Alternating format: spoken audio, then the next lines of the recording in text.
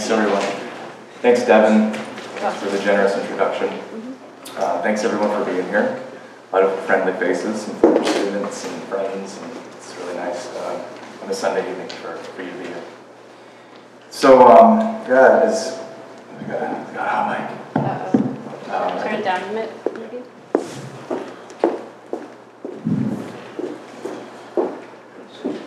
AV hasn't been our friend this evening.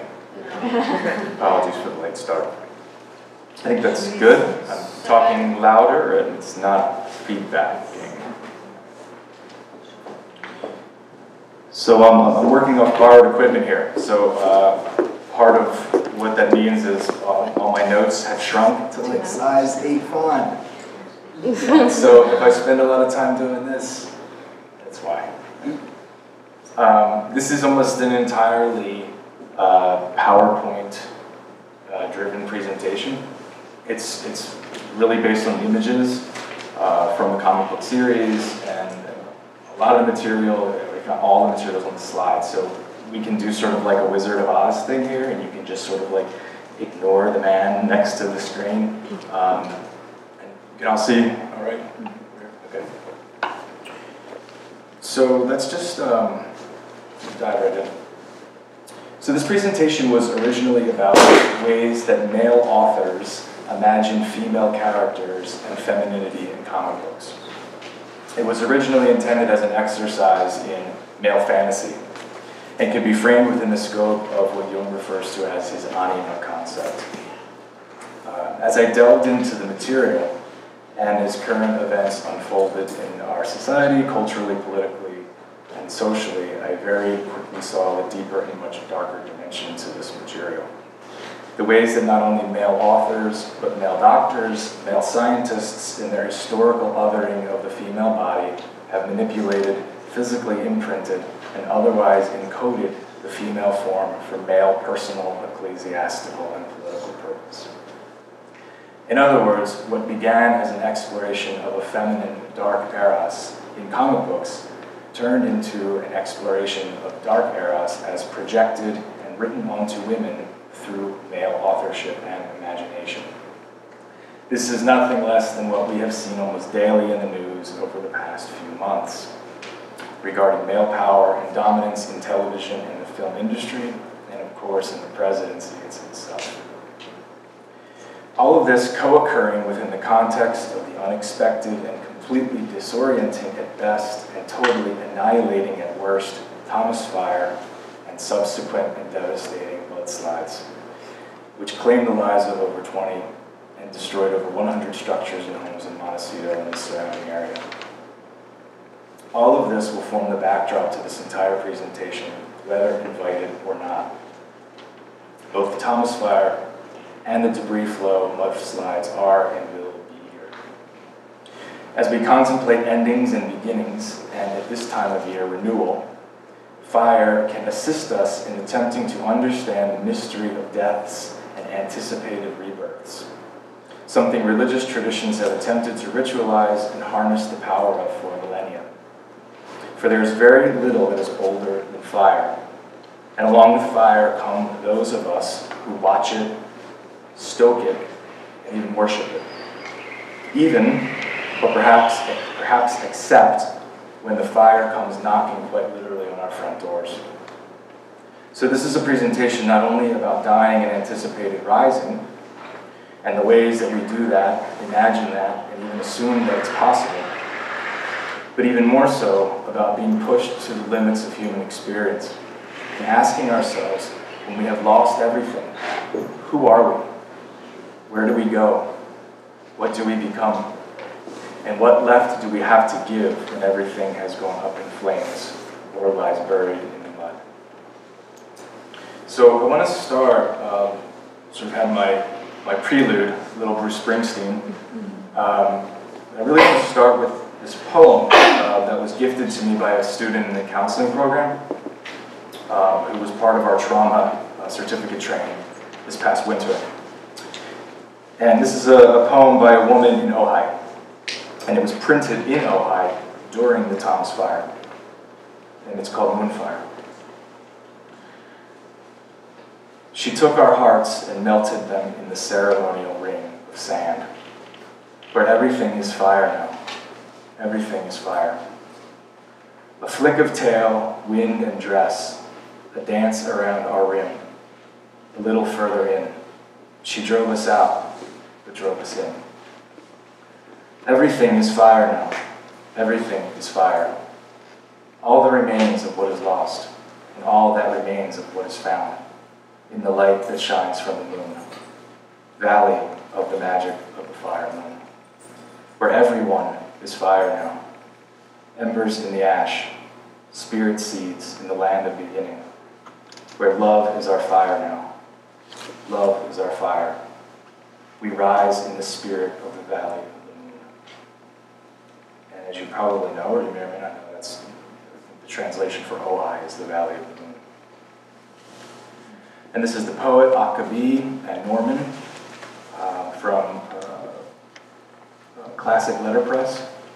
And you can see the press, and you can see them wearing the masks, and you can see this ceremonial ring of fire here around the town of Ojai. I mean, I think this image is pretty much embedded in everyone's minds at this point. So there's an ambivalence in the chorus to Bruce Springsteen's Atlantic City. Maybe everything that dies someday comes back. You can't tell, there's an uncertainty. But regardless, there's this resilience. There's this movement forward, even into the dark world of organized crime. This world of dark hope also becomes dark possibility. Atlantic City is one of Springsteen's most dour songs. It depicts a young couple's romantic escape to the New Jersey seaside town, where the man in the relationship intends to take a job in organized crime. The song wrestles with the inevitability of death and the hope of rebirth in various ways, especially in life and in the city itself, which was going through an attempted mob takeover while the state government was trying to implement casino gambling. So it's the cultural dimension of the psyche as well, that these rebirths that we go through aren't just individual, and they aren't even just communal, right? But there's also a political and a cultural dimension as well. James Hillman's was it City and Soul, one of the volumes of his collected editions. Cities go through the transformations and rebirths, just as you know, the same with people. And that's actually where I want to begin. This is the town I grew up in, Phoenixville. Okay. So Phoenixville, PA, about 20 miles west of Philadelphia. When I grew up, it looked like this. It was a pretty typical post-industrial Pennsylvania town. In the early 80s, a lot of the steel industry started to go overseas, and a lot of the mills closed. What happened, right, so how did it get from like the booming steel age to decline to what it looks like now? And they redid the foundry building, and they do weddings and events, and it costs some ridiculous amount of money to rent it, right? So how did it get from here to there?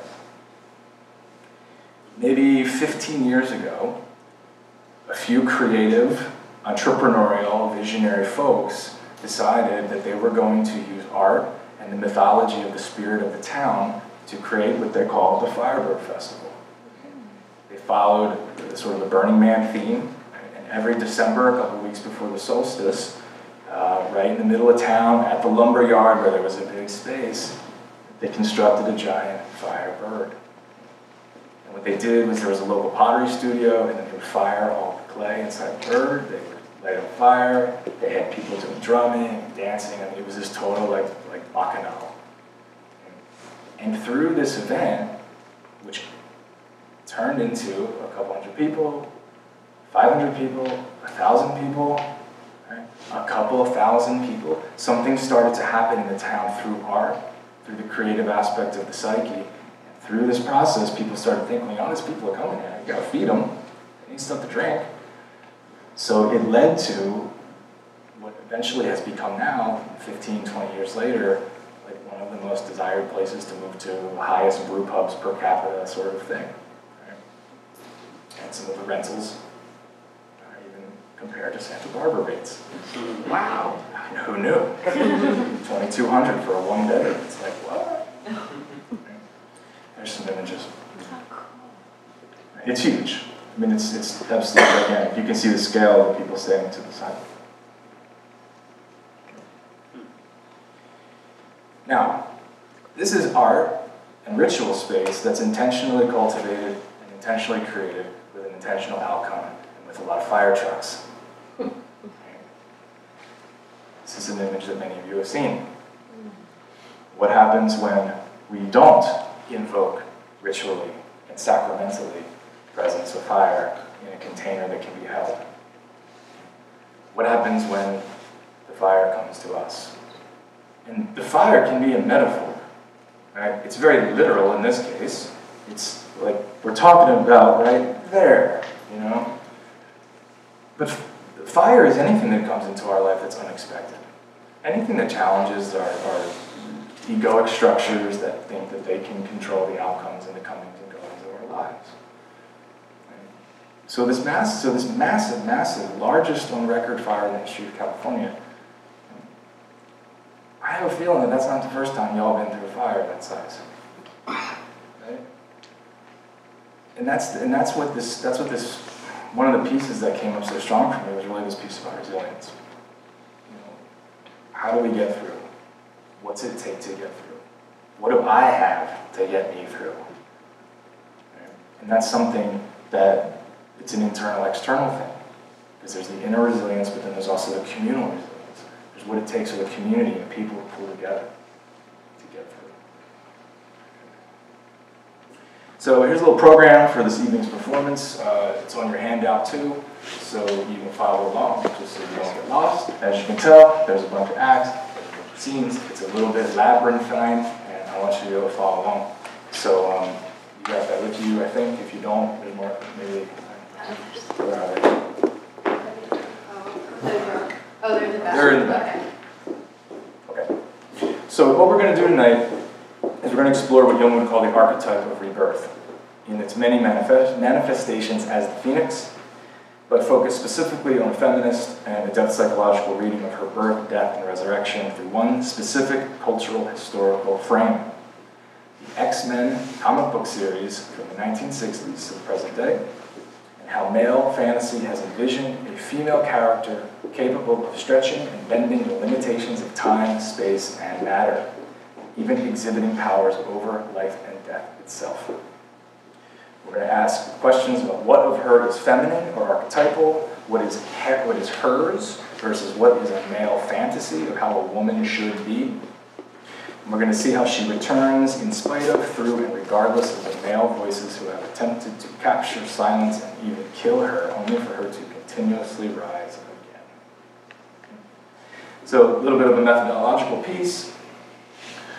Going to do 4 different lenses with the material this evening. We're going to do a comparative piece, which means we're going to do like a Jungian amplification. We're going to look at the phoenix just briefly from a bunch of different historical traditions. Then we're going to do a historical genealogy of Jean Grey, Phoenix character herself. There's the feminist piece, which I've already spoken to, and then the depth psychological piece. So we're going to deliteralize the material, the characters, and we're going to look at it from the underside, from the perspective of the unconscious, from the perspective of psyche. And Freud and Jung, and especially Lacan, are going to be our guides in that this evening. So I'm just going to go through some of this stuff quickly, the phoenix in history part. So the phoenix is a solar deity, or associated with a solar deity. Herodotus, Pliny the Elder, Pope Clement I, Lactantius, Ovid, Isidore of Seville all contributed to the phoenix retelling. Etymology is traced back to the ancient Greek. Mythology is potentially even earlier, going back to Egypt. The basic structure of the myth, I think many of you have a sense of this, every 500 years there's a cycle where the phoenix dies in a spectacular display of combusted light and color before either rising again or its offspring rising again from its ashes. This symbol, this mythology has been enculturated and has outlasted religious traditions and has been incorporated into alchemy, Christianity, Dante, Shakespeare, and obviously the present day. So this is a theme, as Jung would call this an archetype of rebirth. This is something that has existed very literally since the at least the beginning of material culture recorded history, and especially since the beginning when people started to write down myths and stories, right? This concept of a phoenix, right, of something that can die and rise, has been with us essentially forever. That's sort of the ontological piece of how Jung would call it an archetype. It's an archetype. It's something that has a priori always been there. So just focusing on one specific tradition in Western alchemy, here's a symbol of the phoenix to your left, representing all 4 elements. So we have earth, air, water, and fire, all represented in the phoenix symbol. And then on the right, phoenix almost as a symbol, for those of you that are versed in alchemical language, phoenix almost as a symbol of the philosopher's stone, representing the totality of the work. Sulfur, mercury, and salt. Here's another image from an alchemical manuscript from the 18th century. You can see the phoenix on the right, pelican on the left. Interestingly, here the pelican is connected with the lunar feminine. You can see how it plucks its own breasts to feed its young with its own blood. And then you have the phoenix associated with sulfur and the masculine principle on the right. And then this phrase from Hadwich of Antwerp, who was a 13th century Christian Beguine mystic, where she actually references both the phoenix and alchemical imagery of the salamander in the same verse. So just as in the fire of the salamander, the phoenix burns to ashes and metamorphoses itself. And the salamander, some of you probably know, the salamander connects with sulfur, the sulfuric aspect of alchemical work. A little bit more about method, because I'm obsessed with method. Some of my influences here that I'm gonna sort of refer to throughout the presentation, and this is all in the bibliography. Totally OCD, like to a T, put together for you. So everything I reference is on that piece of paper, just in case you want to dig into any of this stuff. So Jeff Kripal's book, Mutants and Mystics, a lot of stuff in there that's inspired what I'm going to talk about tonight, particularly around comic books as what he calls encoded gnosis. So the idea that comic books, due to their symbolic and imaginal character, actually encode these sort of spiritual or revelatory truths or awakenings. So it's a really great way to get into the subliminal minds of young people and send, get them this sort of like, Devin was talking about the punk rock stuff, but why do you think young kids love comic books so much? There's a lot of really rad stuff in there that's like you got to read between the lines. It's the difference between watching The Simpsons when you're a kid and watching The Simpsons when you're an adult, and it's like, wow, I can't believe my parents let me watch that. There's a lot of stuff in there. I didn't know what was going on. Right? It's a very similar thing in comic books. Kripal follows a bit of like a post-Freudian lens, and he has this concept of supersexualities, that superpowers are actually sublimated sexual and erotic urges and drives. It's a super Freudian take, but that's very interesting. We'll get into that a little bit. And then this piece about trauma and transcendence, which is actually the title of the conference that we're doing here at Pacifica in June. And this quote from William James, that if there really are some sort of superpowers inside the psyche, a lot of times how they get out is through some sort of trauma. And we see this time and time again in the comic book world. Think about Spider-Man, bit by a radioactive spider, Fantastic Four, right, traveling in outer space, and the gamma rays. Everything's about a gamma ray, right, in 1960s and 70s comic books. Spaceships that are about to crash land, and they go through the Earth's orbit, and all of a sudden I'm a mutant. Like, there's always this traumatic moment that leads to an awakening of some sort of superpowers, which Kripal draws to, of course, adolescence. Like, this is what teenagers are going through. Puberty is a form of awakening, right? And it's when these sort of erotic drives and urges are coming online, and it can make a person feel like they got superpowers. I did when I was 13. I was doing all sorts of crazy stuff, right? So that's another piece, that's going to come into this. And then Rumsey Fawaz has a fantastic book that just came out recently called The New Mutants, where he uses queer theory and feminist tools, but mostly from a sociological perspective, to contextualize comic books from the 70s and 80s. And then Chris Knoll's book, great title, Our Gods Wear Spandex. So it's this sort of Joseph Campbell sort of piece about the masks of God, right? Are our superheroes really sort of like the ancient gods of mythology dressed up in spandex with a cape on? So all of this is sort of forms the bedrock of which I'm sort of doing a lot of this thinking and riffing off of a lot of their work.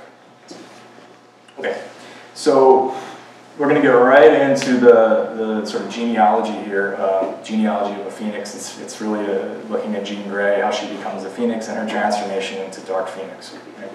So this is 1963, all right? Anybody here remember 1963? It was a crazy time. Yeah. Okay, so what this image on the left here really forms sort of like the I don't know, the feminist underpinnings of really what I'm doing, because it's the more time I spent with this image, I wanted to do the whole presentation just on this because it's actually really brilliant. It's really brilliant in how unconscious it is. I think it's unconscious. I don't know what the intention of the original male author and illustrator was, but if you notice, okay, this is Jean Grey here with her new like ex-man, ex-woman suit on, and she's admiring herself in the mirror. Right, so here's the full-length mirror right here. And she's having a moment of jouissance. Right? She's having this moment of self-enjoyment, taking pleasure in herself here. Right?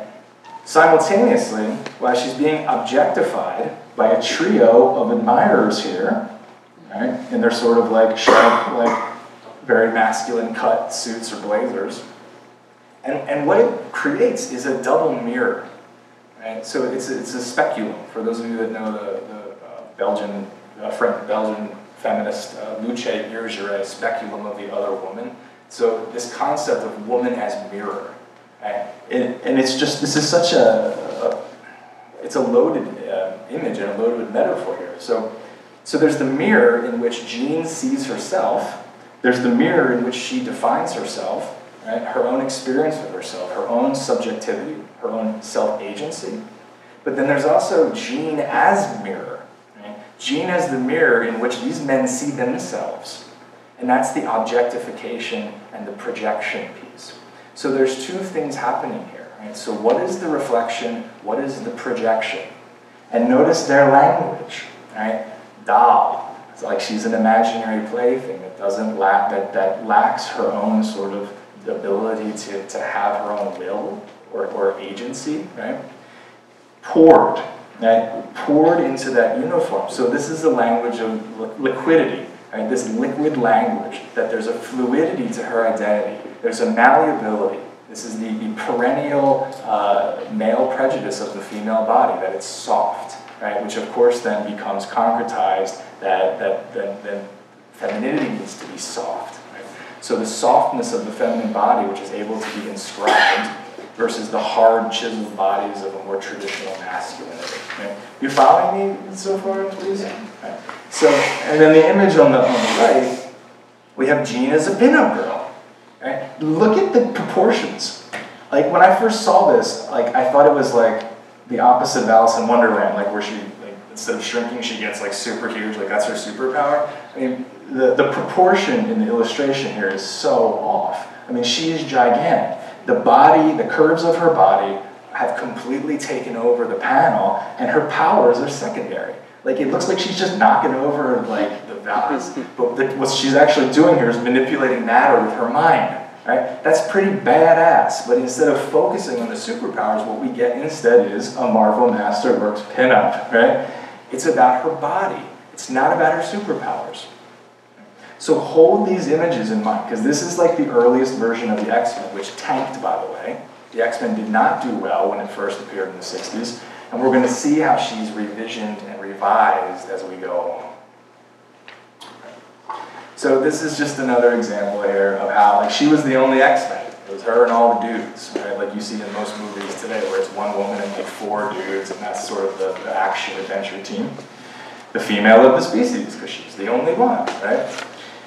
And then this other piece on the right, just to give you a sense of her superpowers. So she's a telepath, and she can not only control and manipulate physical objects with her mind, but she also hears voices, so she can hear the thoughts and pick up on the feelings of other people.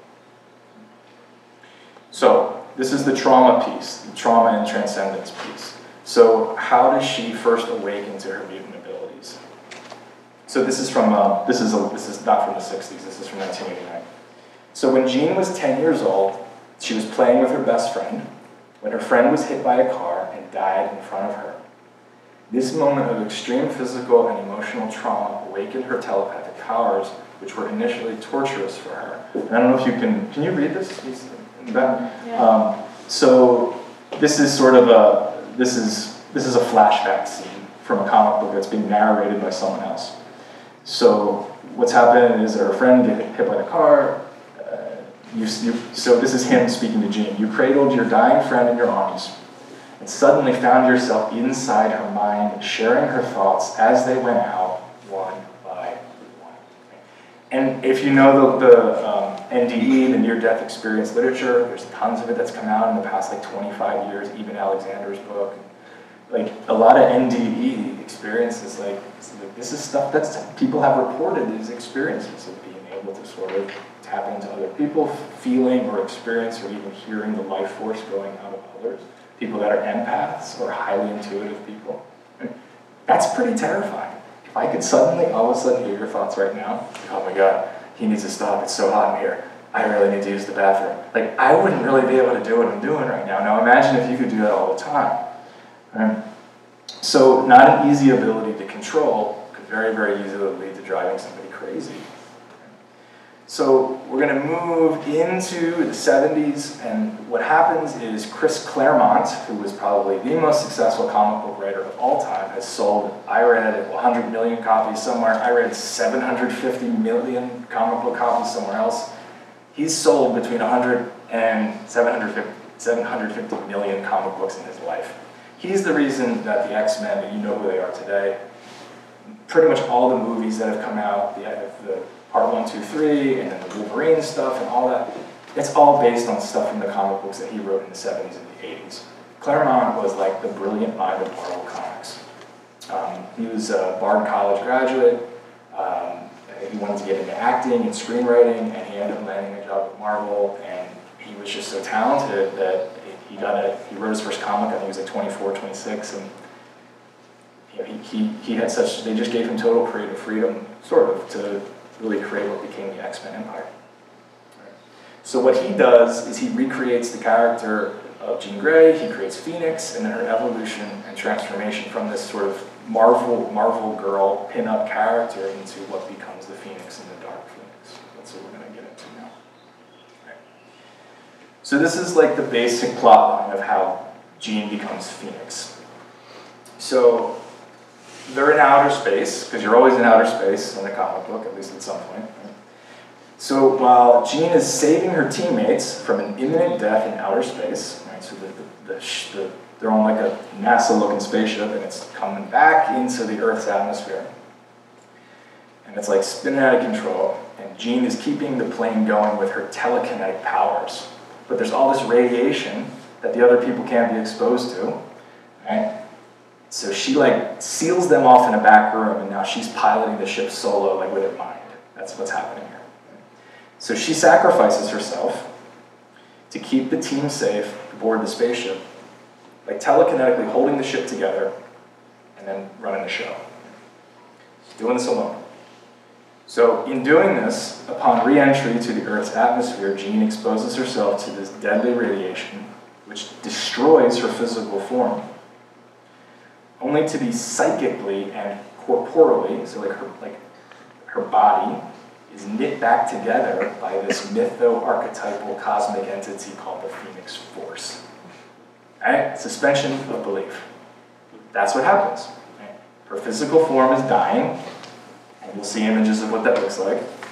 And then this archetypal force that is feminine comes to her and knits her back together as this super being, right? So we're just going to hold that for now. Now, keep in mind this is 1977, right? This is the height of women's liberation movement. So Ramzi Fawaz situates that within this cultural, cultural occurrence. So he's saying that Jean's transformation illustrates her liberation from the constraints of traditional American womanhood. So the traditional American woman stays at home, sacrifices herself, sacrifices having a career to raise the family, to do the domestic stuff. Right? That piece there is what we see mirrored and transformed through the Phoenix retelling as she becomes Beyonce before there was Beyonce. Like that's what you're gonna see. Okay.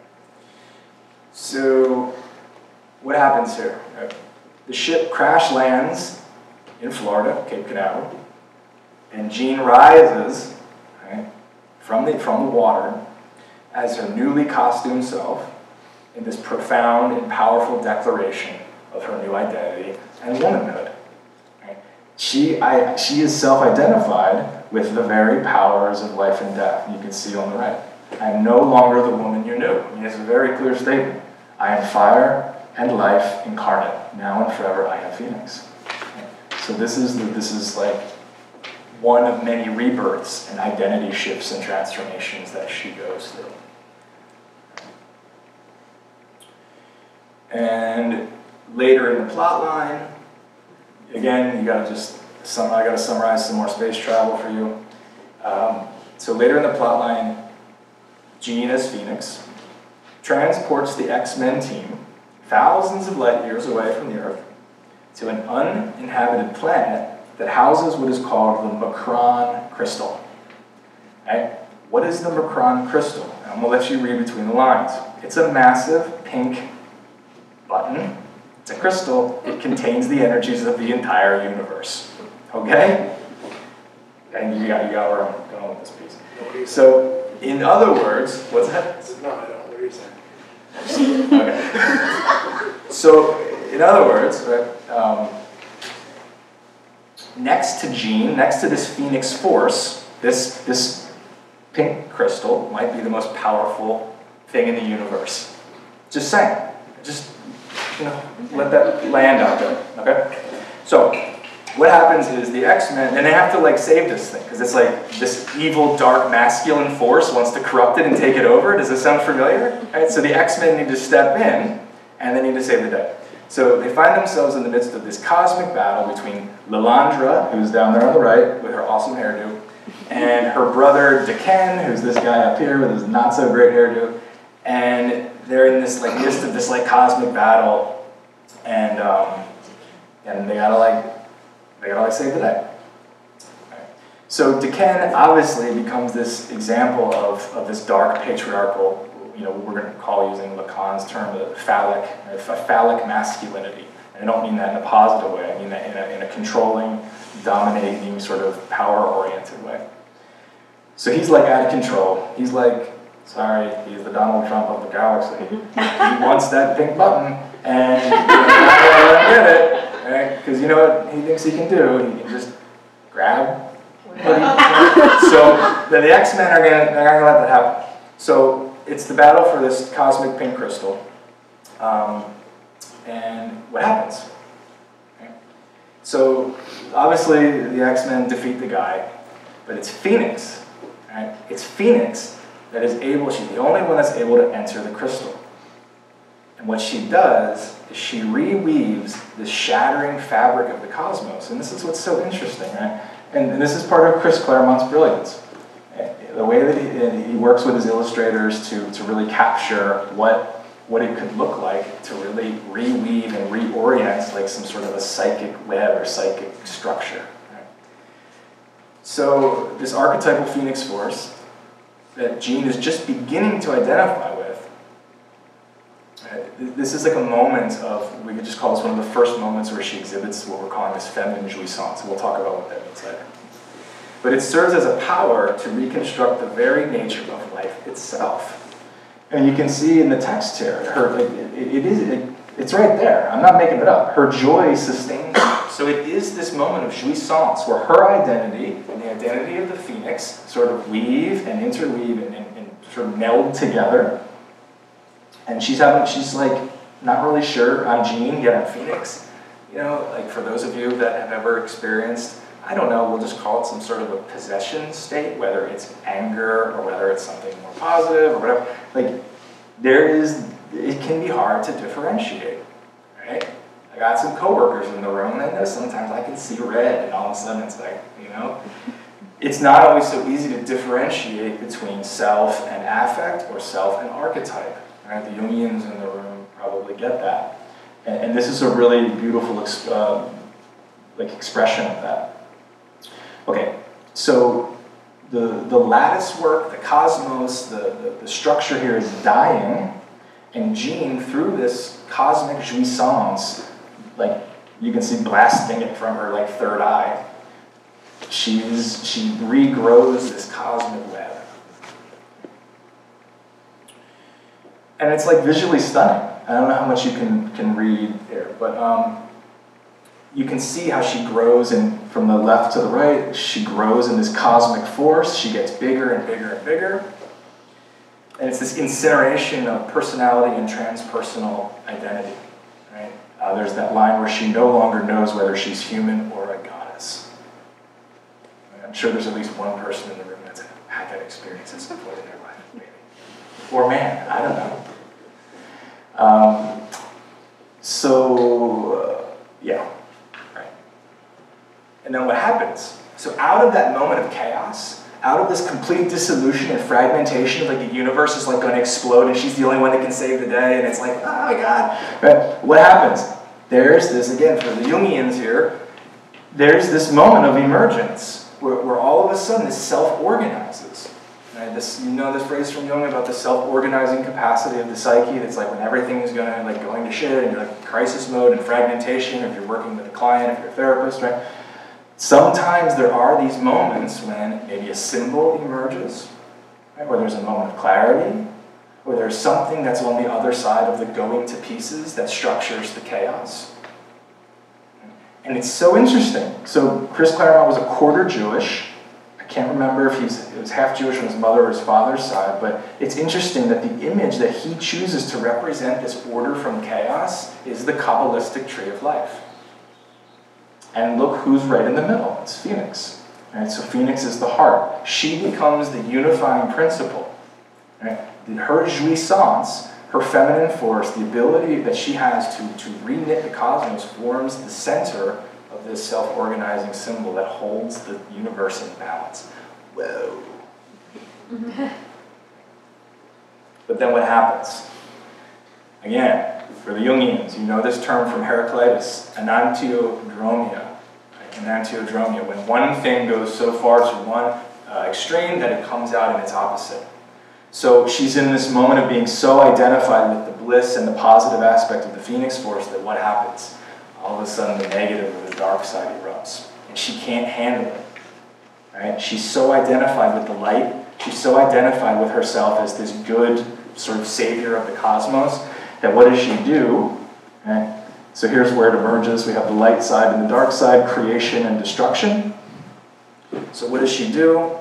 She battles with it, she splits. So it's essentially like this sort of dissociative split happens where we have the light and the dark side battling, and what does she say? I deny you. I cast you out. We all know that doesn't work out so well in the long run. Right? And again, like, it's super visually stunning. I mean, like, if we deliteralize this and look at this from like an imaginal, internal, depth psychological perspective, I mean, how many of y'all have done that with yourselves in one sense or another? You know, banished an aspect of yourself that you weren't really ready to be friends with or sit down and play chess with. And what happens? So this leads into the birth of, you know, the return of the repressed, the dark phoenix. And it's so interesting how she gets imagined, right? And this is a lot of where the male fantasy component comes in super strong, because she gets imagined and illustrated as this super like BDSM dominatrix. Male fantasy of a dark, devouring feminine, right? Or at least the dominating one. Okay?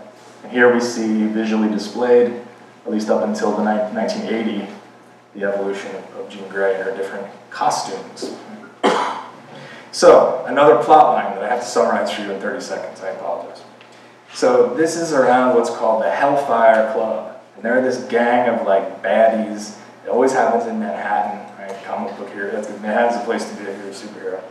So there's 12 issues between 1979 and 1980 that narrates Jean Grey's loss of control over the Phoenix Force and her transformation into Dark Phoenix. So the negative aspect of the previous positive aspect of the Phoenix Force.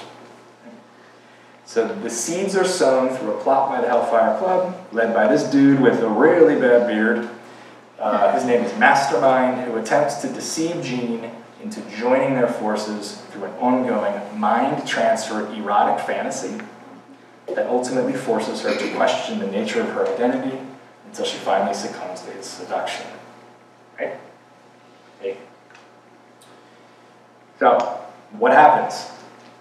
He pushes her too far, completely destabilizes her mind, which unleashes something he never could have imagined, which was this dark phoenix force inside of her, right? And what does she do? She melts his mind. And how does she do it? She, she's Shakti. She's the divine feminine principle, essentially, if I can just transpose that onto that, right? So she gives him a vision of the scope and the magnitude of the entire cosmos itself, which him, being that he's like, we'll just stay with the metaphor. He's like this Trumpy, kind of like very myopic, dark, masculine dude who just wants to take everything over and control everything. So his vision is like this, and she goes, blows him open to the expanse of the universe, and he just like completely goes crazy. Don't mess with the phoenix. And all of a sudden, here we have her. Again, the same script. That's what's so interesting. I am no longer the woman you knew. It's the repetition. It's another identity cycle. I am no longer the woman you knew. I am fire, life, and incarnate. Now and forever, I am Phoenix. Witness the birth of a god. Boom. Right. Now, what happens? Because she's super unleashed at this point. Right? She's pissed, she's angry, and this is, remember, like for those of you that are into the dark feminine piece and you know that energy, like it's hungry, it's insatiable. So she sends herself off into space. Because she's, and what do you do when you're like that powerful and you're that hungry? I think I'm just gonna go eat a sun. Because the sun's got a lot of energy, right? So she just plunges into this sun and she like eats it. She consumes it. But what happens? He doesn't realize that that sun is sustaining the life of the galaxy, which has a planet, which has all these cool looking like Smurf people on it. And like, they all die. Right, so there's something like, what did it say? I don't know. There were a lot of people, like 1 billion or something. Like a lot of people died, okay? So this has some very political consequences, both for her and for us in our reading of this story that we're going to get into. But for the sake of plot summary, right, Phoenix, she gets a little punished. So here we are, here's our friend Lilandra again, and the Phoenix must be destroyed. Right? But now she's split, because the X-Men are like, no, Jean Grey, we love her. Right? And then of course there's a love interest, Cyclops, for those of you who know the story. Cyclops is like, no, she's my woman, you know? But then there's like, Dark Phoenix, she can do anything, she's going to kill us all. So there's this split, and there's this struggle between the human and the archetypal. So they want to kill the archetypal and save the human. I don't work like that. Right? So what happens is, this is like this sort of tragic, I mean, it's like Greek tragedy in modern dress. So should they kill her, should they not? Cyclops is in love with her, right? So what happens? Again, now I don't like this. I don't like how they did this, and a lot of people didn't like how they did this, but this is what made this run of the X-Men so controversial and sold so many copies. She kills herself. So nobody else has to do it, right? This is like, this kind of upsets me, because it's like, well, this is a regression. Here we are again, like this is like the sort of classic, like standard, what the good woman or the good wife is supposed to do. It's like sati in the myth of, you know what I'm talking about. Shiva, the wedding, sati, right? She immolates herself. So it's the same thing. So the woman has to sacrifice herself, and she takes on responsibility for something that might not have been entirely her responsibility. Right? So she takes it all on herself. It's the heroic self-sacrificing of the feminine. So she trains the laser. There's a laser, because there's always a laser when you're in outer space. With her mind, she presses the trigger, she kills herself. But what this does is that it denies the responsibility or the agency for the other parties and the imperial powers that were responsible for her creation. Right? We have to keep in mind how she became Dark Phoenix, because she was being co-opted and coerced by this dark masculine force that was trying to control her. But where are those folks? Where they got to take responsibility? They don't. Part of it's because she made them go mad. But this is problematic for me. You know, this is highly problematic, and this still happens. Right? So there's no blame of anyone else, and Jean takes everything on herself, and she commits suicide, pretty much. And then they have a funeral for her. Right? And she was young. I'm not so good at math. 24. So what happens? Because this was like super controversial, because all the people love Phoenix. Right? And 5 years passes, and the Marvel thing, and some other writers are like, we're going to bring her back. So how do you do that? Because like, she's dead. So this is the big thing. So it turns out that there's a discovery at the base of Jamaica Bay. Yeah, we're in New York. Something at the bottom of the bay. What is it? They bring the capsule up. Oh my God, it's Jean. She was at the bottom of the ocean all this time. That means she never really died. How? Right? So how do they explain this? Right? And this is where, for you film folks, it sort of starts to jump the shark, which is like my favorite Hollywood phrase. Jumps the shark a little bit. Now how does this happen? So this is another flashback scene. And they try to explain how. Remember what I was saying? The spaceship is going into the earth and it's falling apart and she's keeping it together with her psychic abilities. So right before she dies, Farrah Fawcett appears to her, apparently, and as this, like, you know, poofed out rad 80s, like, I don't know, I mean, she's like in pretty good shape, right? Superwoman, and she's like this archetypal sort of goddess figure. She's the Phoenix Force. Right? And what happens here is, so she's dying, like her body is decomposing, and this figure appears to her, and she's all torn. She's like, you know, I want to save my friends, but I don't want to die, and I want everything, because I'm a young person, and I don't want to have to sacrifice anything. You need to help me do this. And then there's this line at the bottom. In this case, I dance with the devil himself. So this is Faust, right? Now we're in the Faustian world. So she makes a pact with, not the devil, but close. She makes a pact with this Phoenix Force energy that's like, I'm going to give you my life force if you give me your powers. Right? And what happens is her body, now you can see, she starts to become shriveled and emaciated like a skeleton.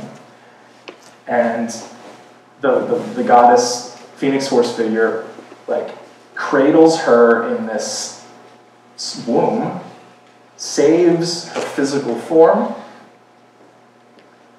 and then somehow is able to like transfer her life force into her so she can become this incarnate energy. So now Phoenix Force has a human form that she can now go and like live her life and like do her thing and eat planets and stuff like that.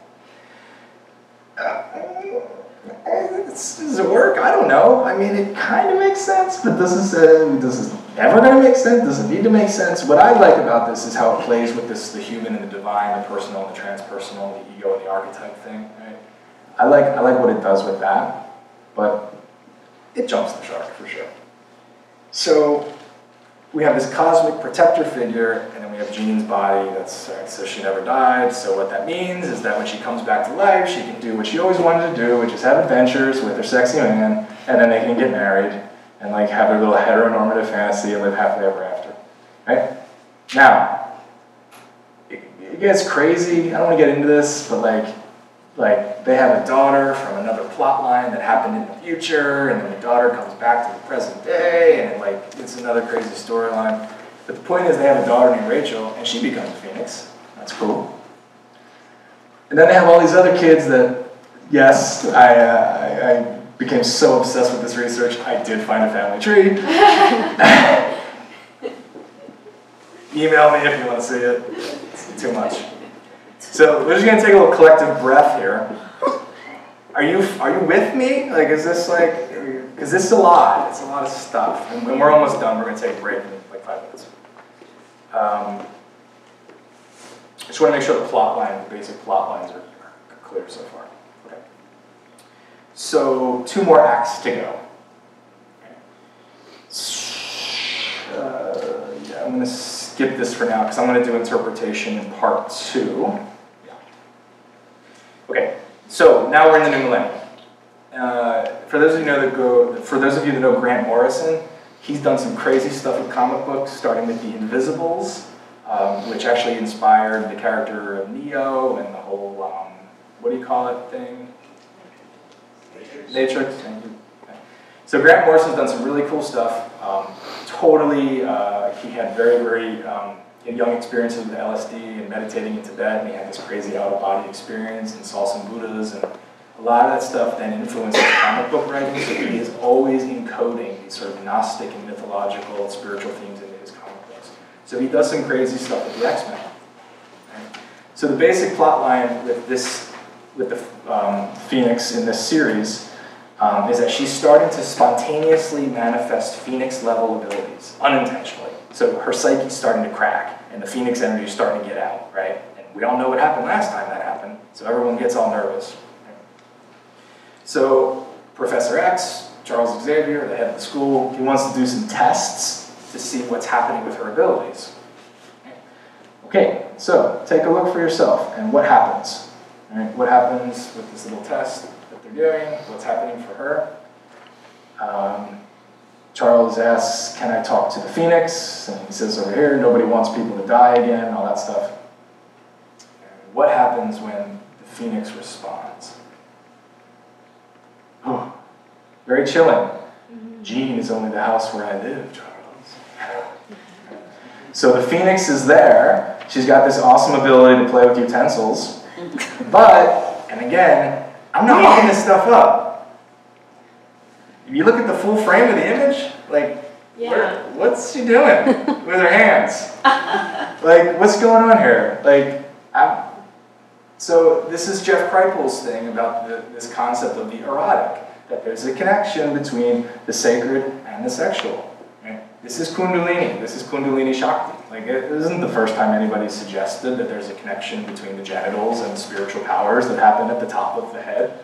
So this is sort of like a tantric revisioning of superpowers. Right? This is the super sexualities as superpowers sort of piece that I was talking about earlier. Right? So it's just kind of interesting. Right? There's no dichotomy here between the physical and the, let's just call it the sacred. Right? So what happens is her and Charles continue this dialogue, and he gives her, he opens up this vision to her of like this apocalyptic vision that's pretty dark. Right? And she's talking about herself. I am born and consumed in blood, flame, and sacrifice. I mean, it's like Kali. Like, this is like South Asian, like Shakta Tantric kind of stuff here. And Charles says, what is this place? What's happening? And then this is very interesting what Jean says here. It's not a place. It's not a place. It's how it feels to be the last hope, and to know that you will win against all odds. It's the wing of the Phoenix touching your heart with flame. I was working on this presentation while the Thomas Fire was literally working its way towards me. And I remember putting this slide together as the ashes are coming down around my house and covering my entire yard in white ash. And I'm reading this and I'm just like, all right. So this is it's the jouissance, but it's also it's the hope. Right? It's the hope. The resilience piece that I was talking about. Now, there's another crazy scene where Phoenix and Wolverine are on a spaceship that's careening out of control, and they're headed into the sun. Wait a second, didn't we already do this? And they don't know what they're going to do, and they can't figure out how they're going to survive. So Wolverine, again, this isn't his responsibility or his right. He mercy kills her. So she doesn't have to die by going into the sun. He's going to be the heroic man, and I'm just going to kill you so the sun doesn't kill you. What? But what this ends up doing is that it unleashes the phoenix again through a sort of a let's just call it a phallic penetration. Right? And by phallic, I'm talking symbolically in a Lacanian sense. So again, there's this sort of masculinist penetration, destruction of the feminine that's not invited, that's not consent. But in this case, it opens the phoenix force in a positive way that she's able to use the disintegrating asteroid and the sun's energy to rebuild their ship. I had to die to come back. All right, it's questionable, but that's how it was articulated by a male author. And then Jean dies again. This time Magneto kills her. And again, she hatches from an egg, and she comes back 150 years later in like a Batman costume or something. Right? It's this super fiery energy. And again, she's incubated and she's hatched in service to a dark masculine principle. So it's the return of the repressed. It's the same thing happening over and over again. Right? So she's hatched by this dark masculine, like bad guy, and she forgets who she is. She's forgetful of her true identity. So what happens? There's this really powerful reverse transformation from dark phoenix back into phoenix. She remembers who she is, her mission, her purpose as a healer of a badly wounded universe. Right? So it's a modern-day telling of the Gnostic Sophia. For those of you who know the Gnostic myth of Sophia, she falls into the earth, she gets embedded in matter, she forgets who she is, and she has to go on this sort of journey to recover her true self and her true identity. Here she is. Right? Again, with the cosmos in her hands, having to re-knit the very fabric of the universe. Right?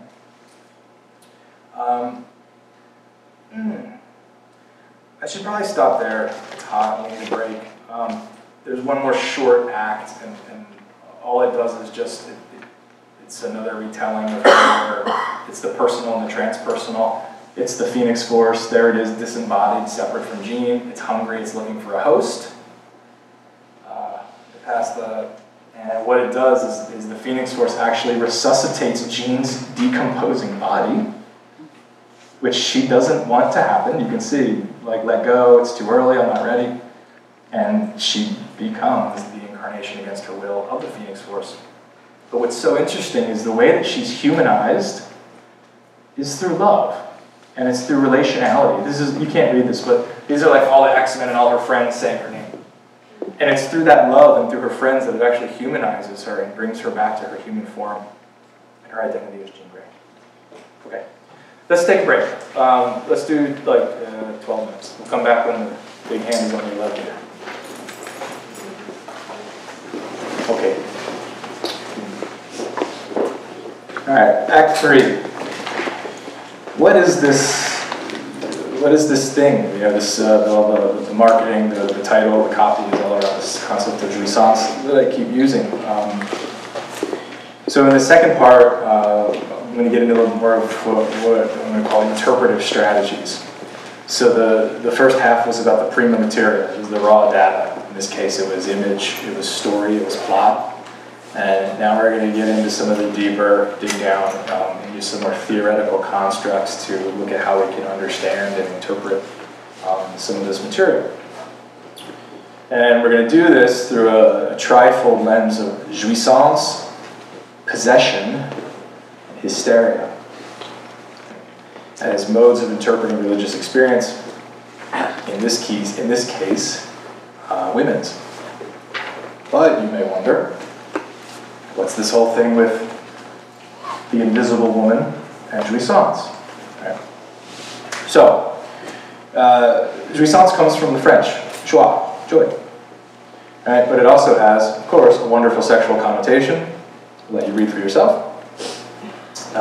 With the understanding then in French philosophical schools around Lacan and around the postmodern explosion that happened with Lacan and Derrida, and Michel Foucault, 70s and the 80s.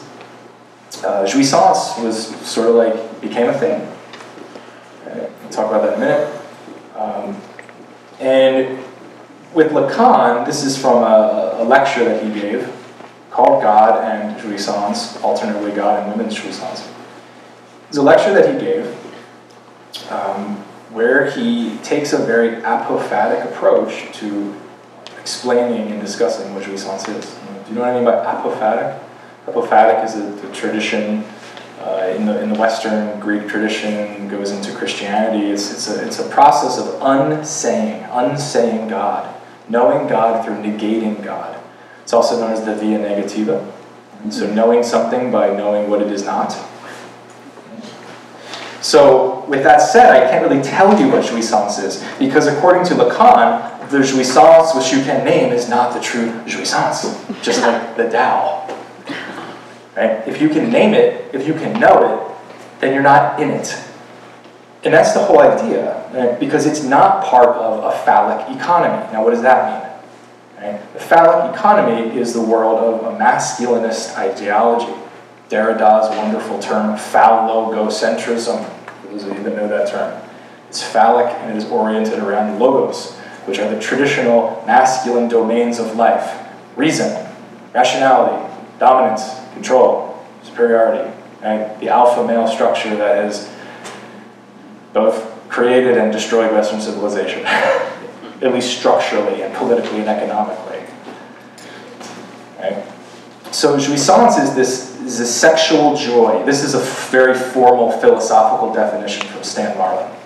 A sexual joy that is released in an acceptance of castration, because women are already castrated in the Freudian universe, right? Lack, finitude, and death as fundamental truths of our human limits. So it's about limitation and going beyond the limits of reason, going beyond the limits of corporality, the body, going along the limits of what is known, logos, going beyond a phallogocentric sort of orientation towards the world. And if that doesn't make sense right now, it's okay, because it's not supposed to make sense. It's supposed to be something that Lacan's almost like a Zen master giving you a koan. He wants to sort of get you out of your mind and create more of an embodied, living, spontaneous experience of what jouissance is.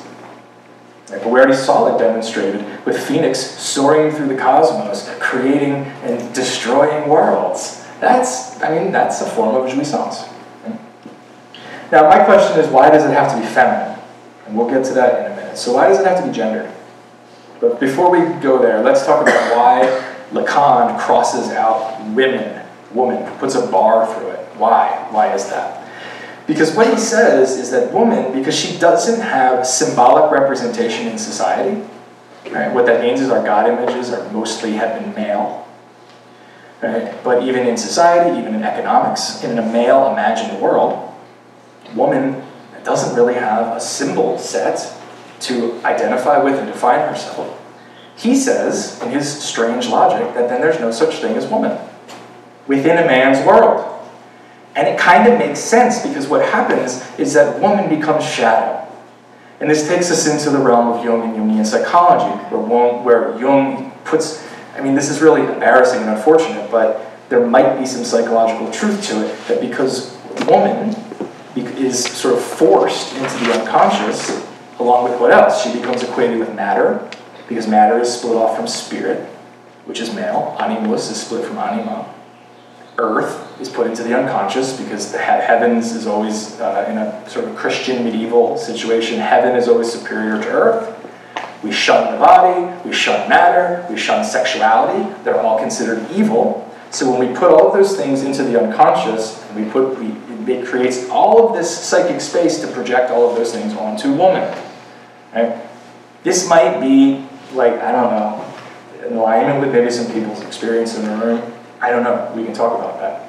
But all of these aspects, matter, earth, body, sexuality, become projected onto woman and are considered something that is evil. And this is like the preeminence of the medieval imagination.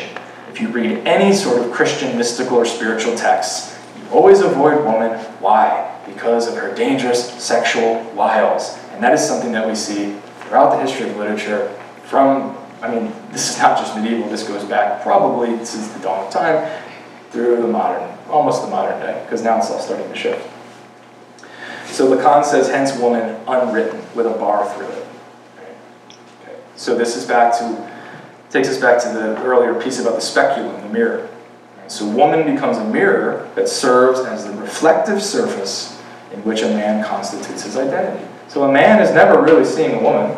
A man is usually seeing some aspect of himself that he doesn't want to see or can't see or whatever, right? At least at the love at first sight stage. Maybe after 20 years of marriage it gets a little different, I don't know. But there's always an initial projection or a fantasy. Now, instead of trying to explain what jouissance is, Lacan gives an example. And his example is Bernini's famous sculpture of Teresa of Avila in ecstasy, which he describes as the least bad thing I have ever done. Right? This is a very good example of the excess of the Baroque. And you can see from the very exquisite detail that she is completely enraptured. But it's interesting, because this is still a man's replication of a woman in ecstasy. It's a male fantasy of a woman in ecstasy. So it's very interesting. Right? It's still an outsider perspective projecting onto a woman's subjective interior. This time, concretizing it in marble or stone. And here's another Bernini sculpture, similar. Right? And this is Teresa from her own words. Very erotic. I'm going to read the whole thing. So there's an angel, right? I saw in the angel's hands a long golden spear, and at the point of the iron there was a little fire that he thrust several times into my heart that penetrated to my entrails. Again, doesn't take a whole lot of imagination. What's below the entrails? So we're moving from the heart downward into more of the genital region of the body. So there is an erotic component here, and a spear is perhaps one of the more phallic symbols we could use.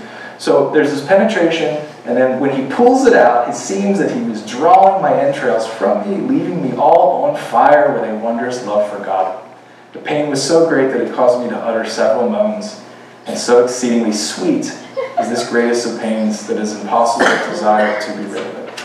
Right, so this is classic Christian mystical writings about this sort of tragic, romantic, come hither and then depart, love, courtly love poetry that we see all throughout Christian medieval writings from both men and women.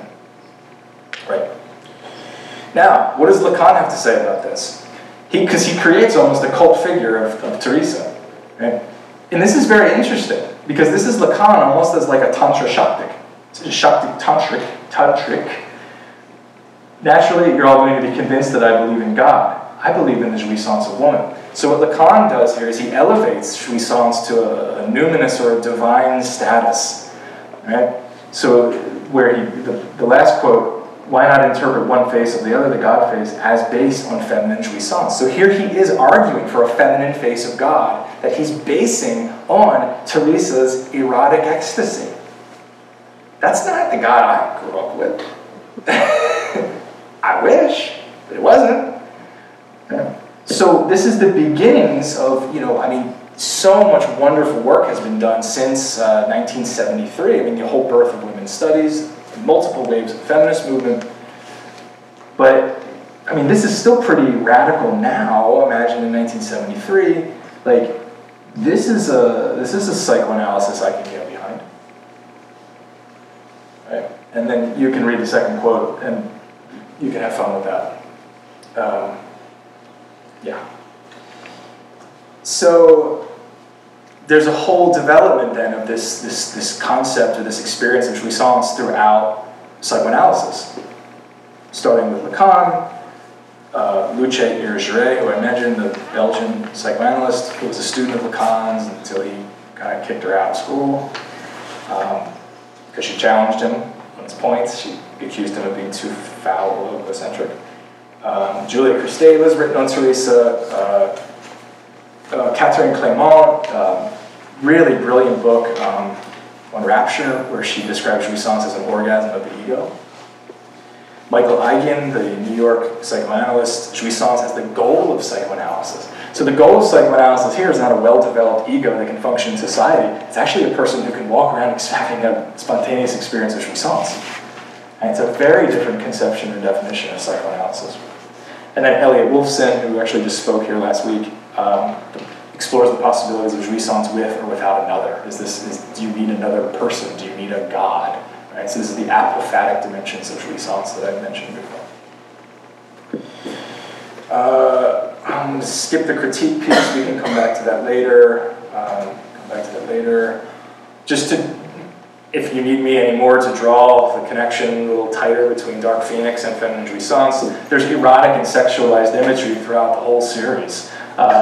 Chris Claremont says himself about Dark Phoenix, it was the quest for the cosmic orgasm. Right? My question is, whose orgasm is it? Because we always have to ask the gendered question, is it a male orgasm or is it a female orgasm? Or is it a non-binary orgasm? I don't know. Cyclops has a great, her power is turning her on, an all-consuming lust. I mean, there's just so much examples of the eroticization of the Dark Phoenix energy. It's very interesting. And then again, just to sort of comparatively put all of these side by side, this is an image from the very early Jean Grey turning into Phoenix. She's driving the spaceship through outer space, and she's dying, but that ain't what it looks like is happening here. Right? And we can compare that again to this other image that we sort of connect we'll just call it the yoni with the higher chakras. And then, of course, it takes us back to Teresa. So it's this connection about this category of the erotic and this connection of eros to the numinous. And again, a lot of this, so why am I doing this?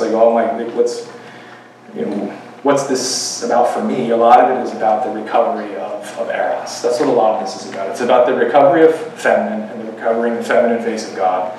And it's about recovering eros as a part of the sacred. Right? Everybody, I don't think there's anybody that's grown up in a Western context that doesn't have some sort of a split between sex and spirit. Right? And it's been extremely damaging for many, if not all of us. And a little bit more, I mentioned Kali before, and Tantric, the Shakta Tantric tradition. There's just Kali stuff in here all over the place, not just with her language, but also from a deeper sort of archetypal psychology. Why is she dark? What is Dark Phoenix? She's Dark Phoenix because she's a devourer, right? Well, what makes Kali dark? She beheads, but who does she behead? She beheads the ego. But what kind of an ego? It's a male ego. It's a man's head. It's Kali beheads the phallic logocentrism of a masculinist patriarchy. That's what she does. And I think that's why she's everywhere right now. We got students writing their dissertations on Kali, just like people going into Kali business, Kali, she's everywhere. Why? Because a certain kind of masculinity is dying. Thank goodness. She's ushering it in. Yeah, thank goodness. So this is part of my phrase. This is sort of the climax of the presentation. This is from a very different X-Men thing. I don't know where I found this, but these things find you when you're obsessed with research. Yeah. So I found this image, and I was just like, this is it. This is totally it, because this is the more, we'll just call it positive aspect of the Phoenix Force as creatrix. Right? This is a cosmic jouissance. This is Jean as a visionary, ecstatic mystic who's having a unitive experience with the cosmos that is participatory and evolutionary. Jean is participating in the future evolution of humanity. You can see she turns into the DNA strands, which then eventually evolves and turns into this experience of silent, empty nothingness. Right? And that's another aspect of Kali that's not talked about a lot. Kali also translated into Kala, which is time. And if you read the Kashmir Shaivas texts from the 10th and 12th century, there's this total play between Kali and Kala, and how Kali is the beginning, as Shakta, as Ma, right, who births the cosmos into creation, but she's also the omega point. She's the end, when all of the universe dissolves into silence and nothingness. She's the void. Right? Evolutionary until humanity becomes eternity. That's the last thing. Millions of years of exponentially increasing evolutionary growth until humanity becomes eternity. That's in a comic book. Like nobody, like we're not drinking wine and sacrificing goats or doing any crazy tantric rituals here. Like this is a comic book. And this is what I mean when I was talking about Jeff Kripal's thing about encoded Gnosticism and encoded Gnostic truths, right? This is the kind of stuff that's like people are putting in comics. This is like scripture, you know? All right. So I gotta be kind of quick here. I want to do a thing here. I was gonna just leave it there. It was supposed to just be about Jouissance, and I was just gonna end there. But I just couldn't, because what happened is, as I said in my introduction, the more I got into this material, the more I got into really the dark side of male constructions of femininity and female experience, and really manipulation of women's bodies by men, not just comic book authors, but mostly by doctors and psychologists. So I want to do this piece on hysteria because it's important and it's related. We don't need to get into all these different models of the psyche, except just to say that there were many models of the psyche at the turn of the century, and the one that won out was the unitary model of Charcot and Genet and Freud, for those of you that know your history of psychoanalysis. And the first thing here is possession. I kind of already talked about this, about being possessed by a complex. That's very Jungian. It's pretty clear, especially in the last one I showed of the giant flaming phoenix and how it like resuscitates her dead body. I mean, that's a total form of possession, spirit possession. I don't think I need to say anything more about that, but what I want to do is spend some time with the hysteria piece.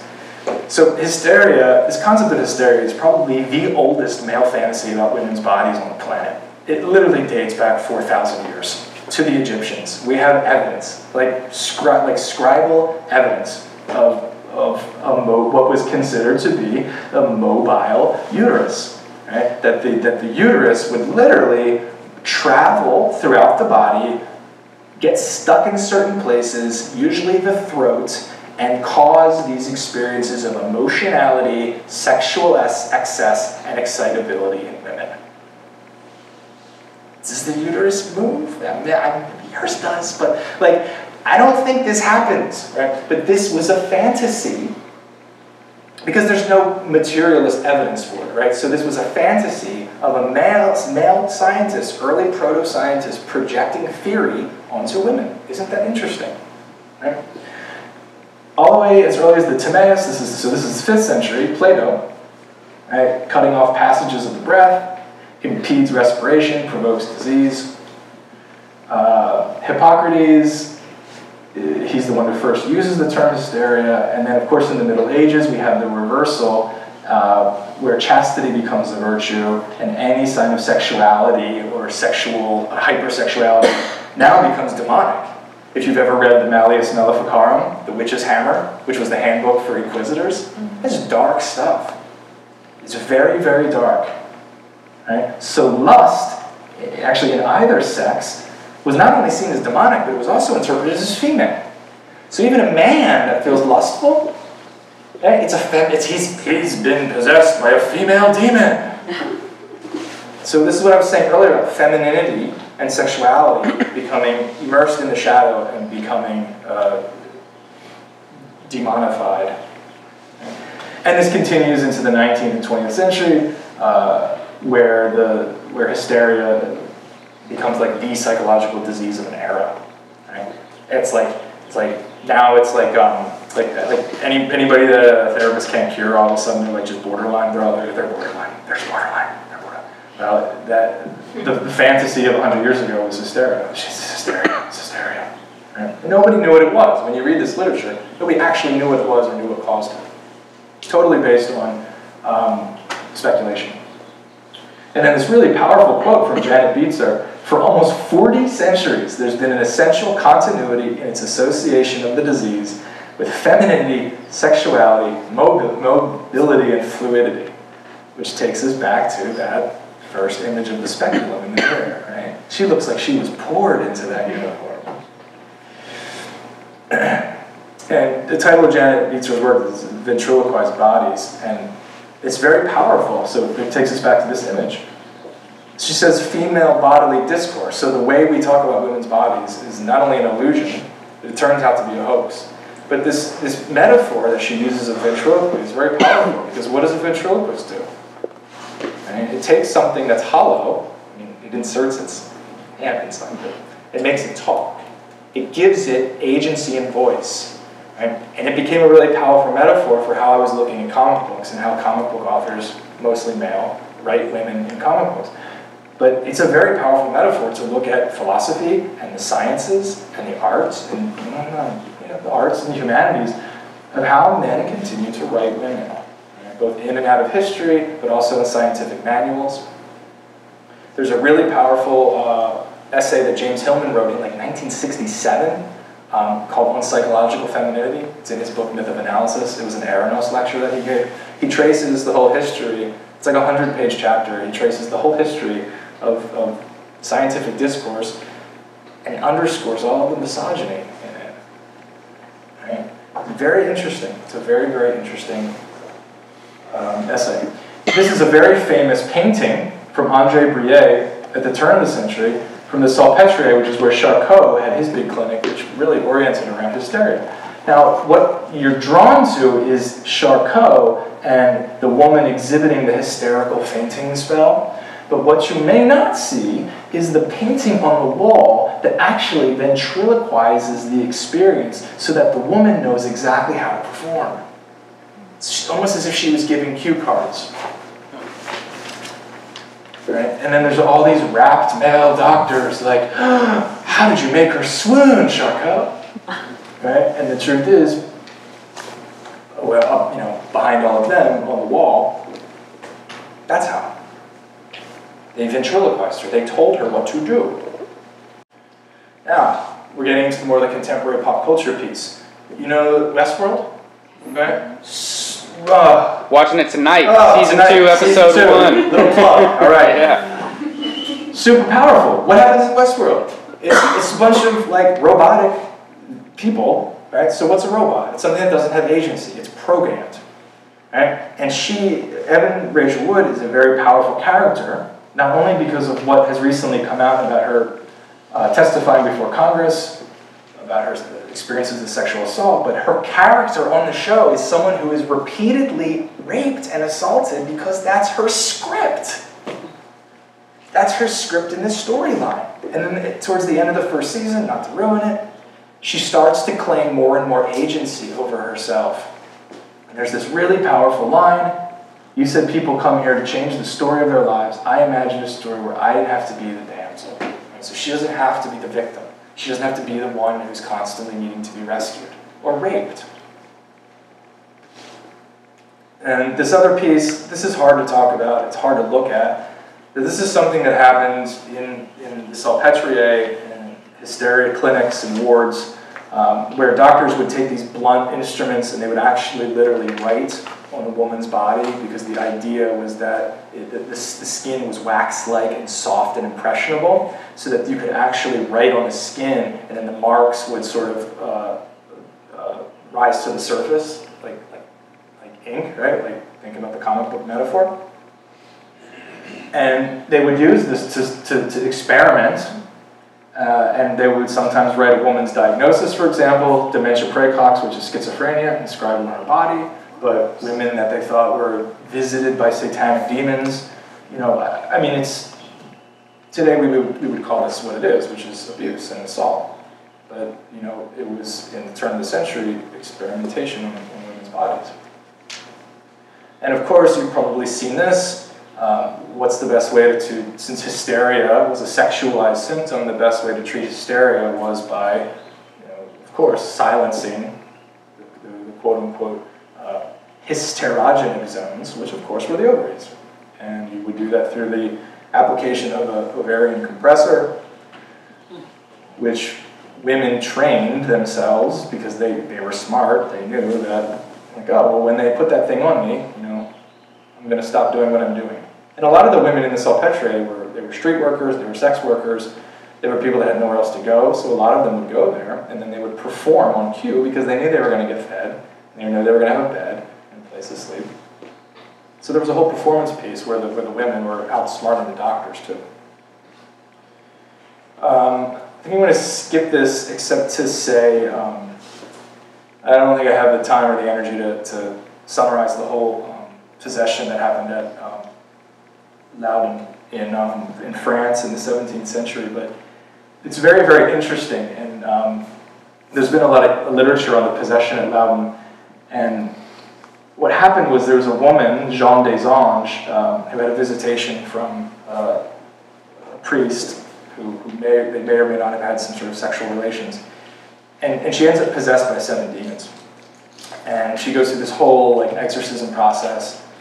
And what ends up happening is that she goes from being this marginalized demonic to this very authorial, almost like sacralized woman. Because what happens is when the demons leave her body, the inscription of Jesus, Mary, Joseph, and the Bishop Francis de Sales are inscribed on her hand by the Holy Spirit. And she tours all over Europe with people touching her hand.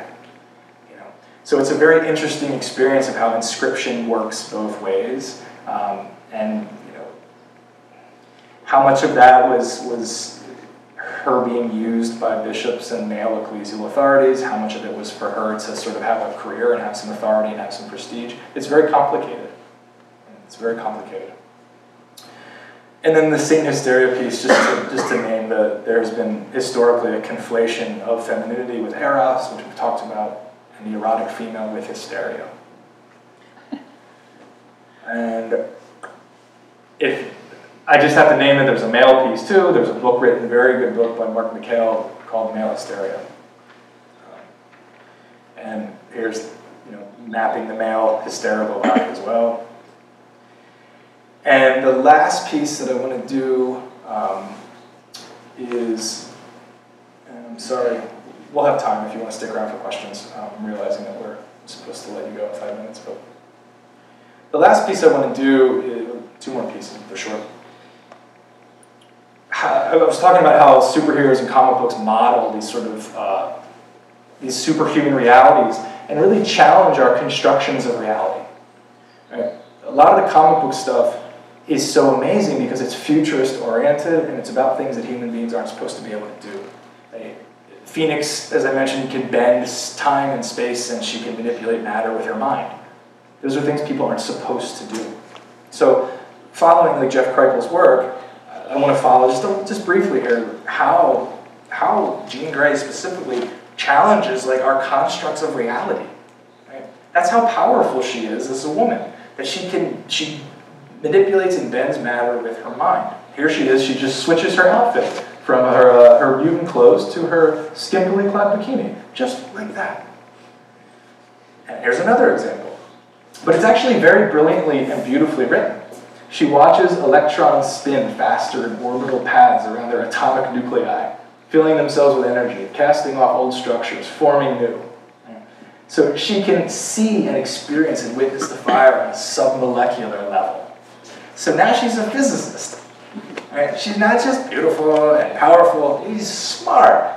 Right? So there's a quantum thread that goes all throughout the X-Men with the Chris Claremont stuff that I just wanted to highlight and bring here. And then there's this great quote from Grant Morrison.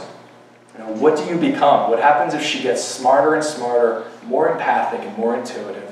What do you become? Because I think this is the direction that, this is the discourse that's happening now with women. It's about getting smarter and smarter, more empathic and more intuitive. And I think through that discourse, men are actually evolving because now men are waking up to what it means to become smarter and smarter, to become more empathic and more intuitive. Right? We see that like in Brene Brown's work, for those of you who know her work on courage and vulnerability. This is a new kind of emotional intelligence and a discourse around that that's never happened before. And that takes us to today. Right? So the Dark Phoenix film, I said this to some of my friends here over the break. This was supposed to come out this fall. It was pushed back to, I think, the spring of 2019, probably because they want to contemporize it because of everything that's happening politically, maybe. What has happened though? In the last, just since last October, right? Yeah, that's what's happened. Right? This is what's happening right now. So this Phoenix energy, this Phoenix force, this cosmic jouissance, this empowerment a reclaiming of a dark femininity. So that's not dark, it's just powerful. Okay? I don't think I need to say, because it's been demonstrated in the news nearly every day, what powerful women are doing right now, and how they're demonstrating what it means to be leaders in ways that men have never known how to be leaders in the history of the planet. Right? It's happening everywhere.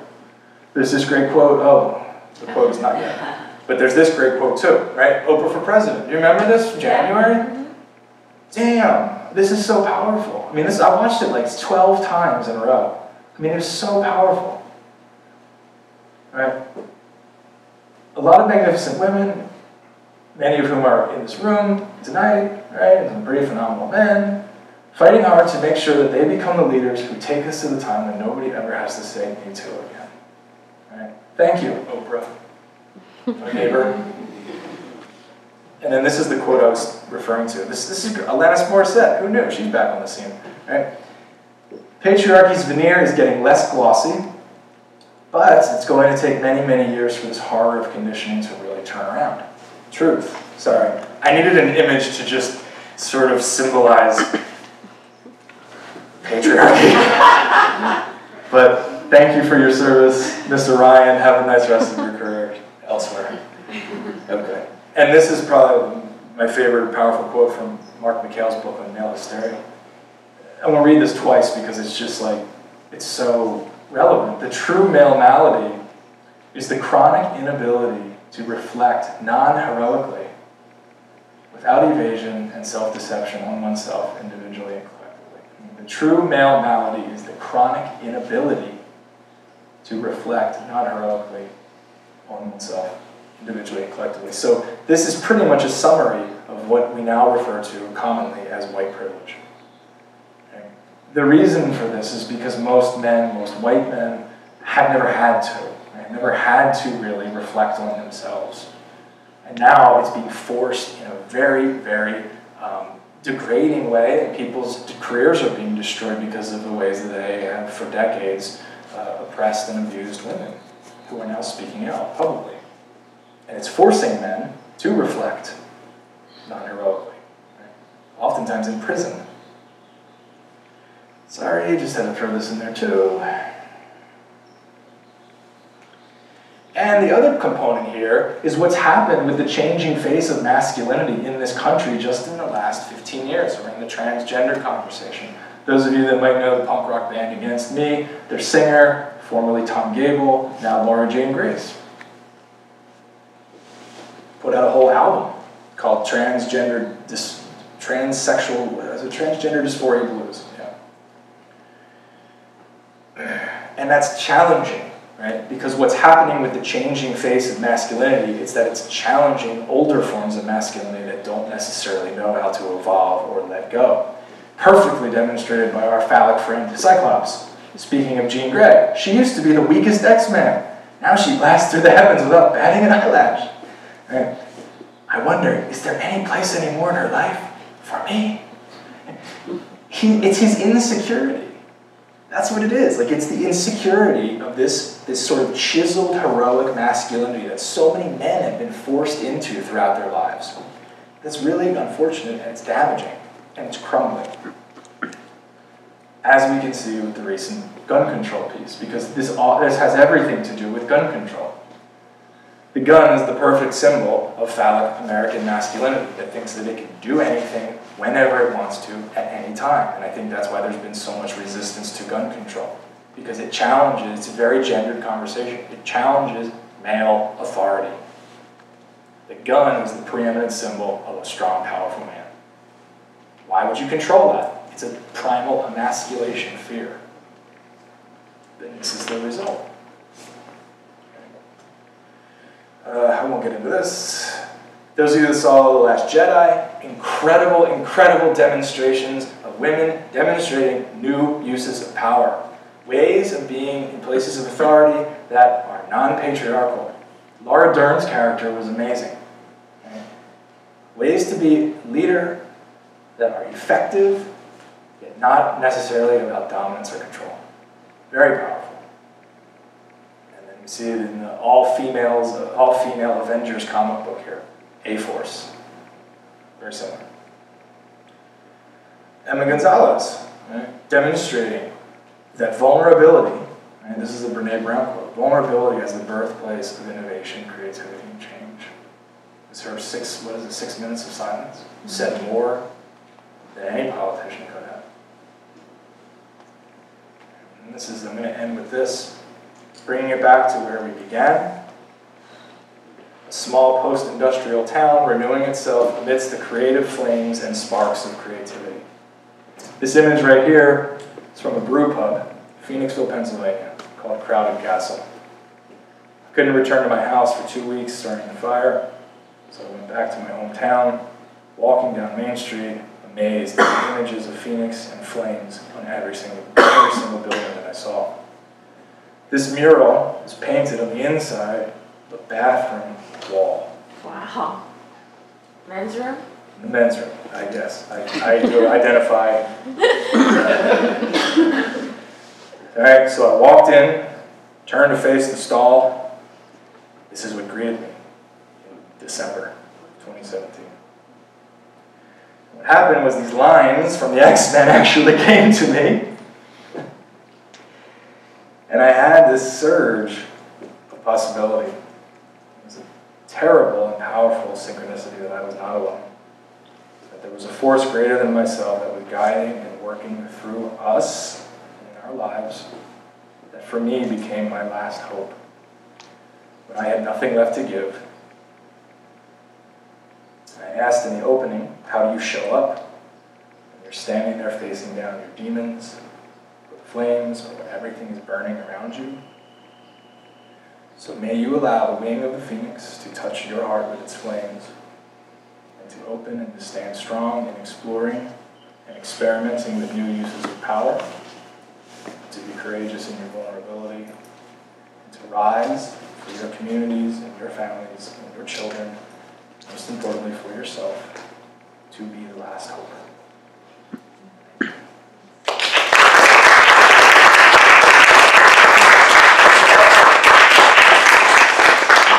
So, because of all our AV tech stuff, we started like 15 minutes late, so if you need to get out of here, like, that's cool, but I'm happy to stay here for, if you want to have a conversation or discussion.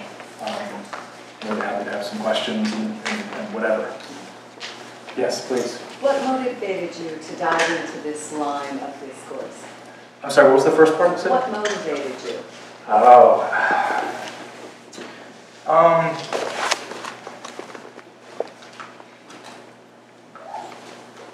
I started reading comic books again like a year ago. Something in me was just like, I don't know, needed it. And Jung's got the whole thing about like a man when he heads towards the second half of his life, which I am, and coming into a different relationship with the feminine, coming into a different relationship with his anima. I think that's part of it. This material like claimed me in a way that was like, it was felt like an archetypal possession thing, you know, like an anima complex, like something wanted to work itself out through me and in me. And I think that was part of it. Like I needed to go through a lot of the points and the things I brought up, especially that last piece from Mark McHale about men and looking at themselves honestly and examining their male privilege and white privilege. Like I needed to go through that. That was part of the flame before the fire. But the real answer to the question is like it came to me. It came to me. That's yeah. Thanks. Anything else, like impressions about the material? Did it speak to you? Yeah, Brian. I'm just curious about if you know of any female comic book writers or illustrators, as I'm assuming most of them are men written for young men. Yeah. Although now it's completely different. I mean, there are so many. I mean, it's still probably heavily outweighed, probably like 70% men, but at least now it's. I don't know, I'm making the statistic up, maybe 30, maybe 25%, I don't know. But there are a lot of incredibly like award-winning female authors and illustrators. The one that I recommend to people is this series called Monstrous by Marjorie Liu, and the illustrators, Cicada. Anyway, it's like totally like gender forward. It's pretty much an all-female cast. It's really powerful. So to answer your question, yes, like it's happening. But it's like other things, you know, this is such a male-dominated thing for so long that it's just taken a lot of things to happen for women to be able to break into it and be respected. You know? Would you say we see more women writing comic books and illustrating comic books in for independent companies more so than DC and Marvel? It started that way. Yeah, Image Comics is like the one that comes to mind right now that has a number of female writers and illustrators. Yeah, probably just because they're more of a progressive company, smaller too. But yeah, but I don't know for sure now because I don't read a lot of the Marvel stuff right now, so I don't know. So mythologically, the image of the phoenix seems kind of uniquely ungendered, especially if you take the form without the egg. You know, if it's just a bird that burns up and then rises again from its ashes, there really isn't gender there. So what do you make of kind of the hyper-gender image of Jean Grey? And it's like... It's a great question. That's a really good question. So I think part of it is like, so to go with the feminist Jouissance piece, like if the phoenix is something that dies and rises, doesn't that make it a perfect fit archetypally for a resurgence of the feminine? Maybe. I mean, I don't have any like historical evidence for that, but at least from like an intuitive sort of depth psychological guess, it just seems to fit. But why not the masculine? I mean, so you could argue that patriarchy has done as much damage to the masculine as it has to the feminine. And the masculine has that same need that the feminine has in the system of control that we call patriarchy. Yeah. So let's bring the phoenix to the masculine too. Well, I think what's happening is the way that is happening is because it's happening through women. Like I really do firmly believe that women are teaching men how to be men in a different kind of way right now. So I don't know. I mean, that's a speculative question. There's no right or wrong answer. But part of it, the first thing I want to say is that men, which is mostly like white men and forms of masculinity, are dying. So that phoenix mythology wouldn't fit because I think it's too soon to see the rising. I think men need to do a lot more ego check.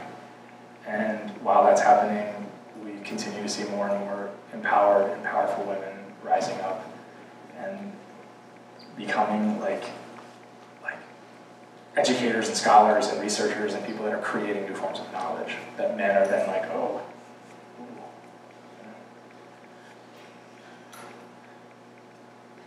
I really, I appreciate like the sustained kind of meditation on sexuality and the sacred, and just to be able to walk away from here with a lot of images of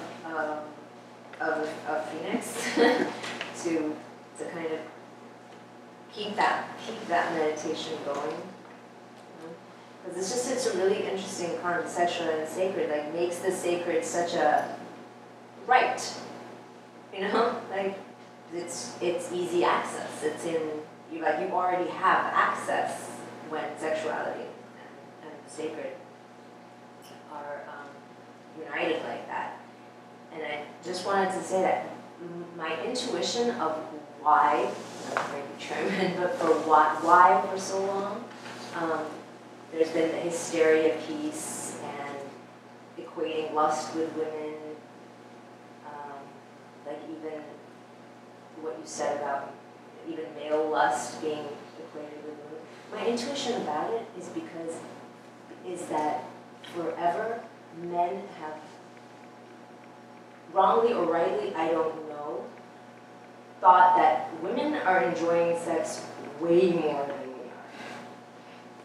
They're loud, noisy, it's full body. There's all kinds of weird things happening that aren't happening for men, it seems. So that's kind of my sure. feeling around that. And I think part of it is a mythologized physiology that, the petite mort, the little death that the French call the male orgasm.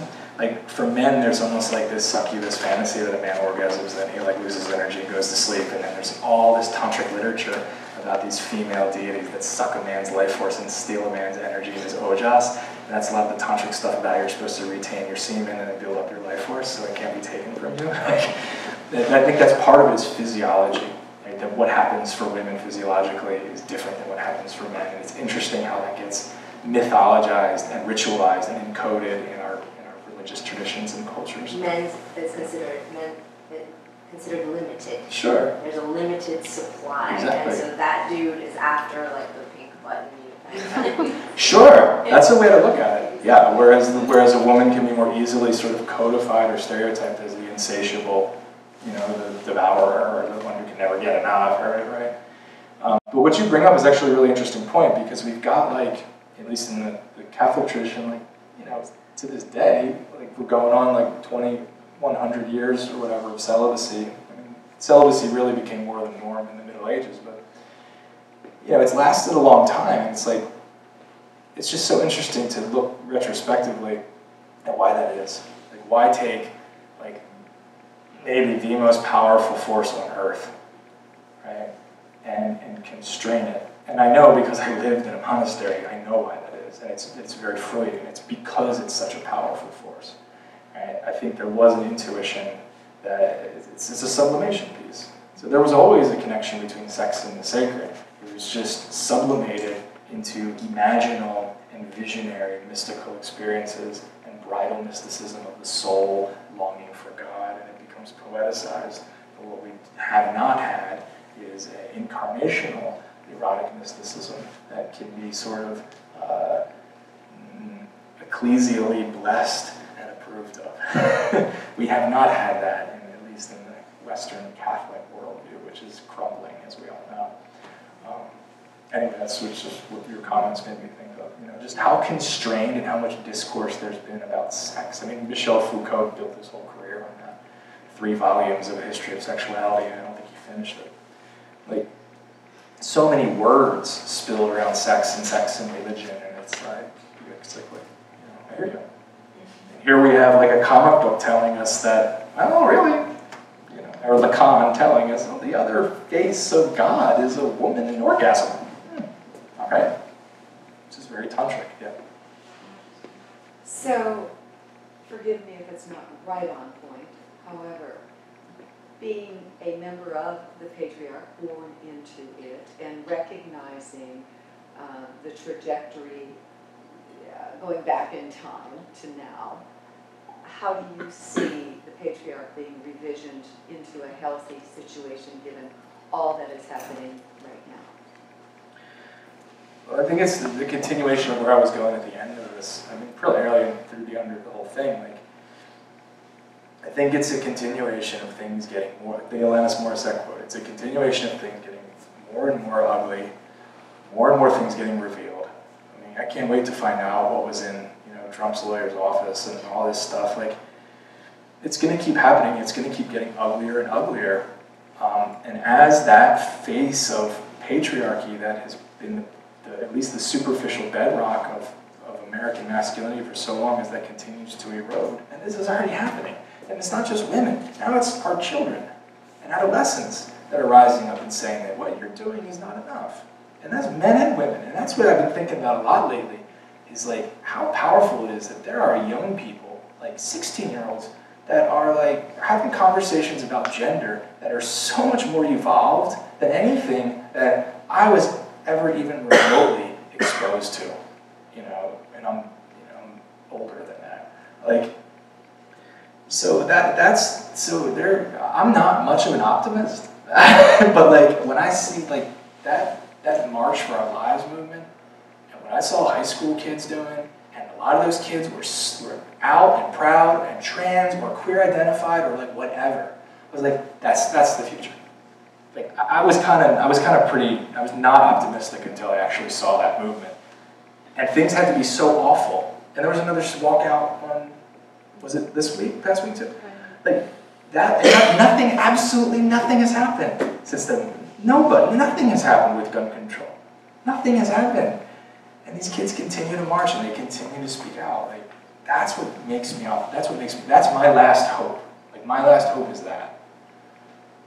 I don't know if that answers your question, but like that's my hope for what the future is it's like rainbows and pride and like all sorts of people being whoever they want to be from all walks of life, just being allowed to live, because that's what the vision of democracy and freedom is. Right. Bridget, did you?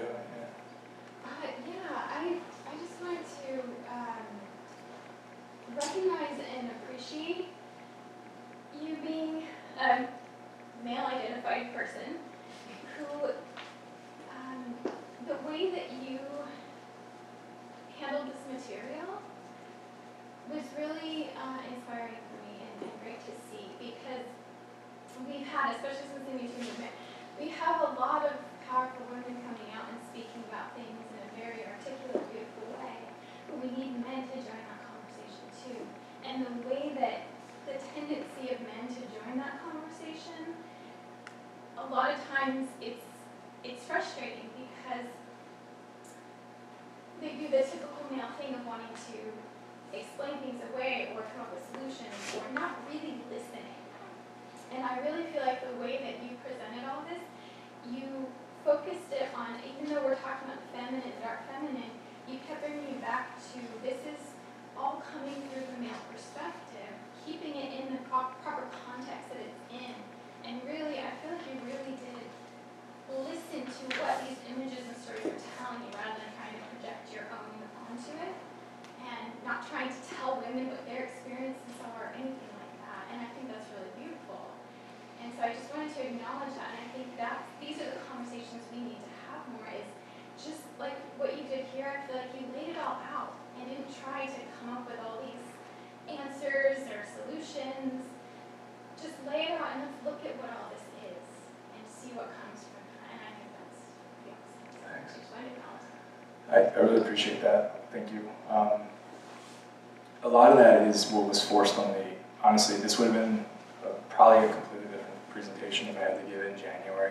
It probably would have come off as more of like a phallogocentric, narcissistically defended man. But the fire and mudslide and all that stuff, it's just like, that while doing this. And the other piece is, when I started to think about this more and more, I started to think about all the things that men have created and invented and thought of, and then I started thinking, well, how would things be different if, like, women did things? Like, everything, from watches, to chairs, to gears and machinery, to, like, podiums and structures. Like, I started thinking about, like, all of the things that we don't have in the world because, like, we don't have enough female architects or engineers or designers, right?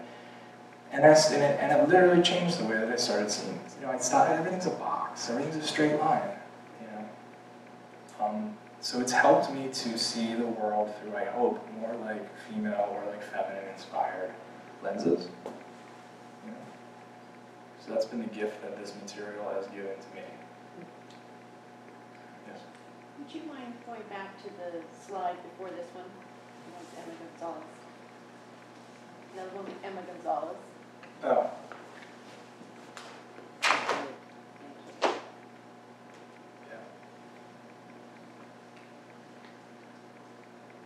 Was wondering if I could, you were talking about some of the same moments in the context of Shakti and Jouissance, and I was wondering if you could talk about maybe the two of those together and how they might reconcile or relate to one another.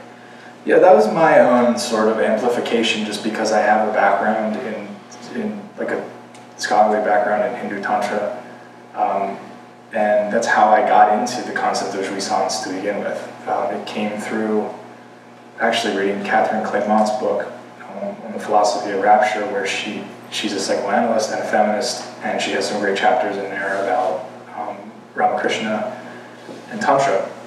And so I don't want to do too much of like a conflation and say that, oh, well, they're the same thing ontologically, but I just couldn't help but like my tantric bloodhound was like, oh, jouissance, like, oh, Lacan, like, he's doing, like, this is Shakta Tantra, like, this is putting the goddess on top, to use, like, Jeff Kripal's phrase, I'm not sure where you want to go with the question. Oh, I just want to see how you talk about them together. Yeah. Yeah, so it became like a creative sort of. What's the phrase do you remember the phrase I used in the fall in the methods class? Creative misreading, was that the phrase I used? Yes. Yeah, which is a Jeff Kripal phrase.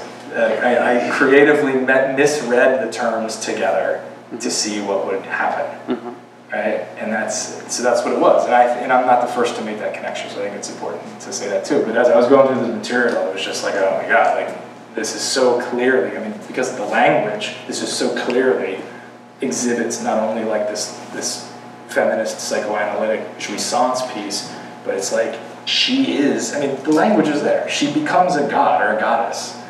Right? And she's doing it in a way that is highly erotic and sexual and undermines positions, imperial authority in a way that's like very subversive. So it is very tantric in that regard too. Thanks. So I found it interesting that some of the images of Phoenix reminded me of Mary Magdalene. In that she's pictured with red hair. Mary was often pictured in the pages, and wearing green. Thanks for bringing that up. Yeah, and how the red-haired devil. Yes, exactly. Highly over-sexualized, but she's also going through a rebirth right now in the collective. So. It's very thanks for bringing that up. It's very interesting, and red is like red is like everywhere. For if you're into the if you know what's happening with like sort of next generation of like spiritual teachers and most of whom are female, a lot of it is around red and Mary Magdalene. So it was like Kali was like this archetypal figure of like the 90s and the early millennium, and then somehow she's been supplanted by Mary Magdalene figure. And now like we've got a whole bunch of students and people like do a Google search for how many books have come out about Mary Magdalene in the last like 15 years. It's like insane. So part of that is about the redemption of the feminine. And I think a lot of it is specifically around a more positive embrace of eros and sexuality. Like she's the lover of God. Exactly. Not only the lover. She is the lover of Christ. She is a spouse of Christ, or Christ is her spouse. And it's interesting the shift from Kali, who is and has been a very powerful force in like this sort of younger generation of yogi, sort of meditator, spiritual women. There's been a shift from Kali to Mary Magdalene, and I think part of it is because it's a move away from maybe there's been a turn sort of collectively in archetypally away from the more destructive, devouring feminine, and now it's like it's more about making love to Christ rather than demolishing the structures that represent him. Maybe, but it's a great question. I feel it. I think there's something there. But I think it's relational, for sure.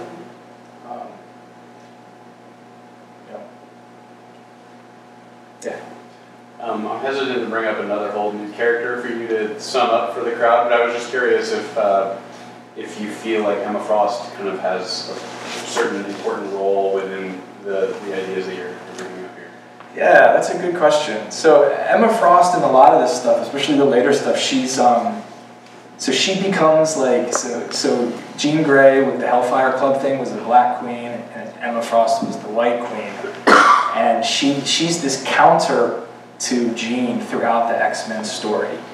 At one point, she's like, after she dies, Emma and Cyclops get together. It's just this whole triangulation thing, and she becomes I don't know, she's like her antagonist. But what's interesting is I think she brings more of the human element, especially in the later stuff. And in that slide that I showed, the last slide I showed before the break, she's the one who actually helps Jean to humanize and create some separation and distance between herself and the archetypal Phoenix Force. She helps her to sort of come back and ground in her humanity. So I don't know if is there something specific that you're like seeing? Well, no, I just kind of the various different types of archetypes that and what she might embody here. Yeah, she's like the jealous a lot of it is the jealous counterpoint.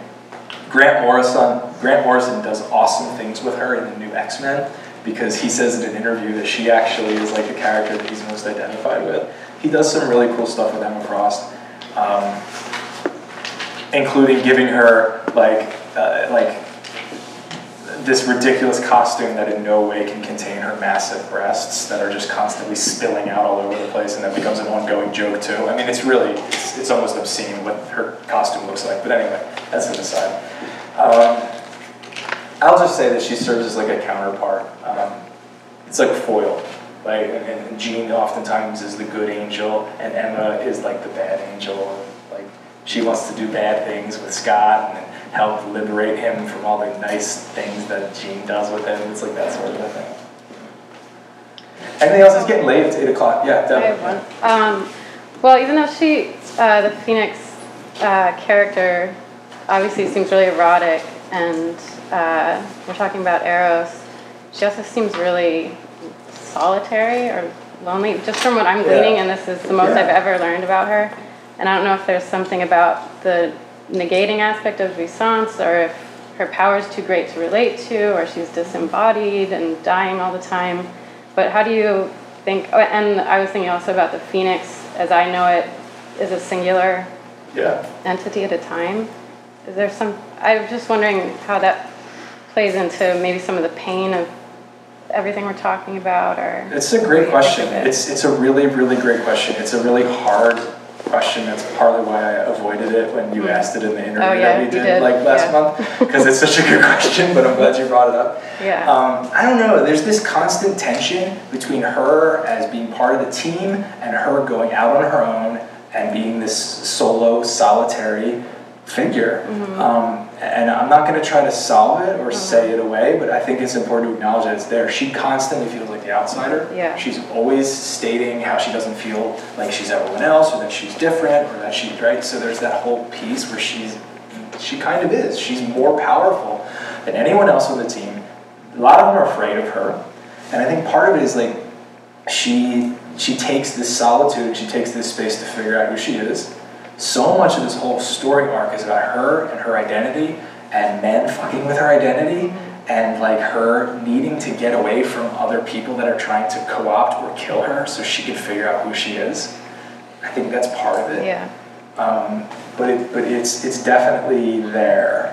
It makes her more powerful in this emotional way. But I'm just really curious about that. But I think for those of you that have superpowers, I'm sure there's like, I mean, y'all do, but maybe some of you are more conscious than others, like, you gotta, like, it does something to a person, you know? I'm thinking of that scene where she's holding her friend that's dying when she's a girl. Like, to have that kind of experience, and to experience that kind of trauma at a very young age, marks you as someone who is different.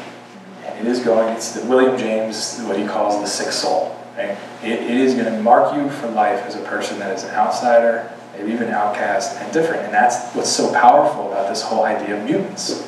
Right? Mutant, and this is what Chris Claremont did with the X-Men that was so brilliant in the 70s and the 80s, is that mutants became overtly and politically identified with African Americans, with queer identified people, with women's liberation movement, and with anybody who was on the underside of history. And that's part of what made the X-Men so powerful and so popular, is because anybody that was reading that could identify. Anybody that was reading that was an outcast or on the margins of society could identify with these characters, and it made them feel more empowered. Oh yeah, I'm a mutant, I'm a badass. You know, like that sort of a thing. It was like, it's around like sort of being like out and proud. You know? And the mutants are constantly demonized. They're always trying to be rounded up and killed or exterminated, and it's like any oppressed person can relate to that experience. Okay, I think I'm going to call it there. It's 8. Thank you so much.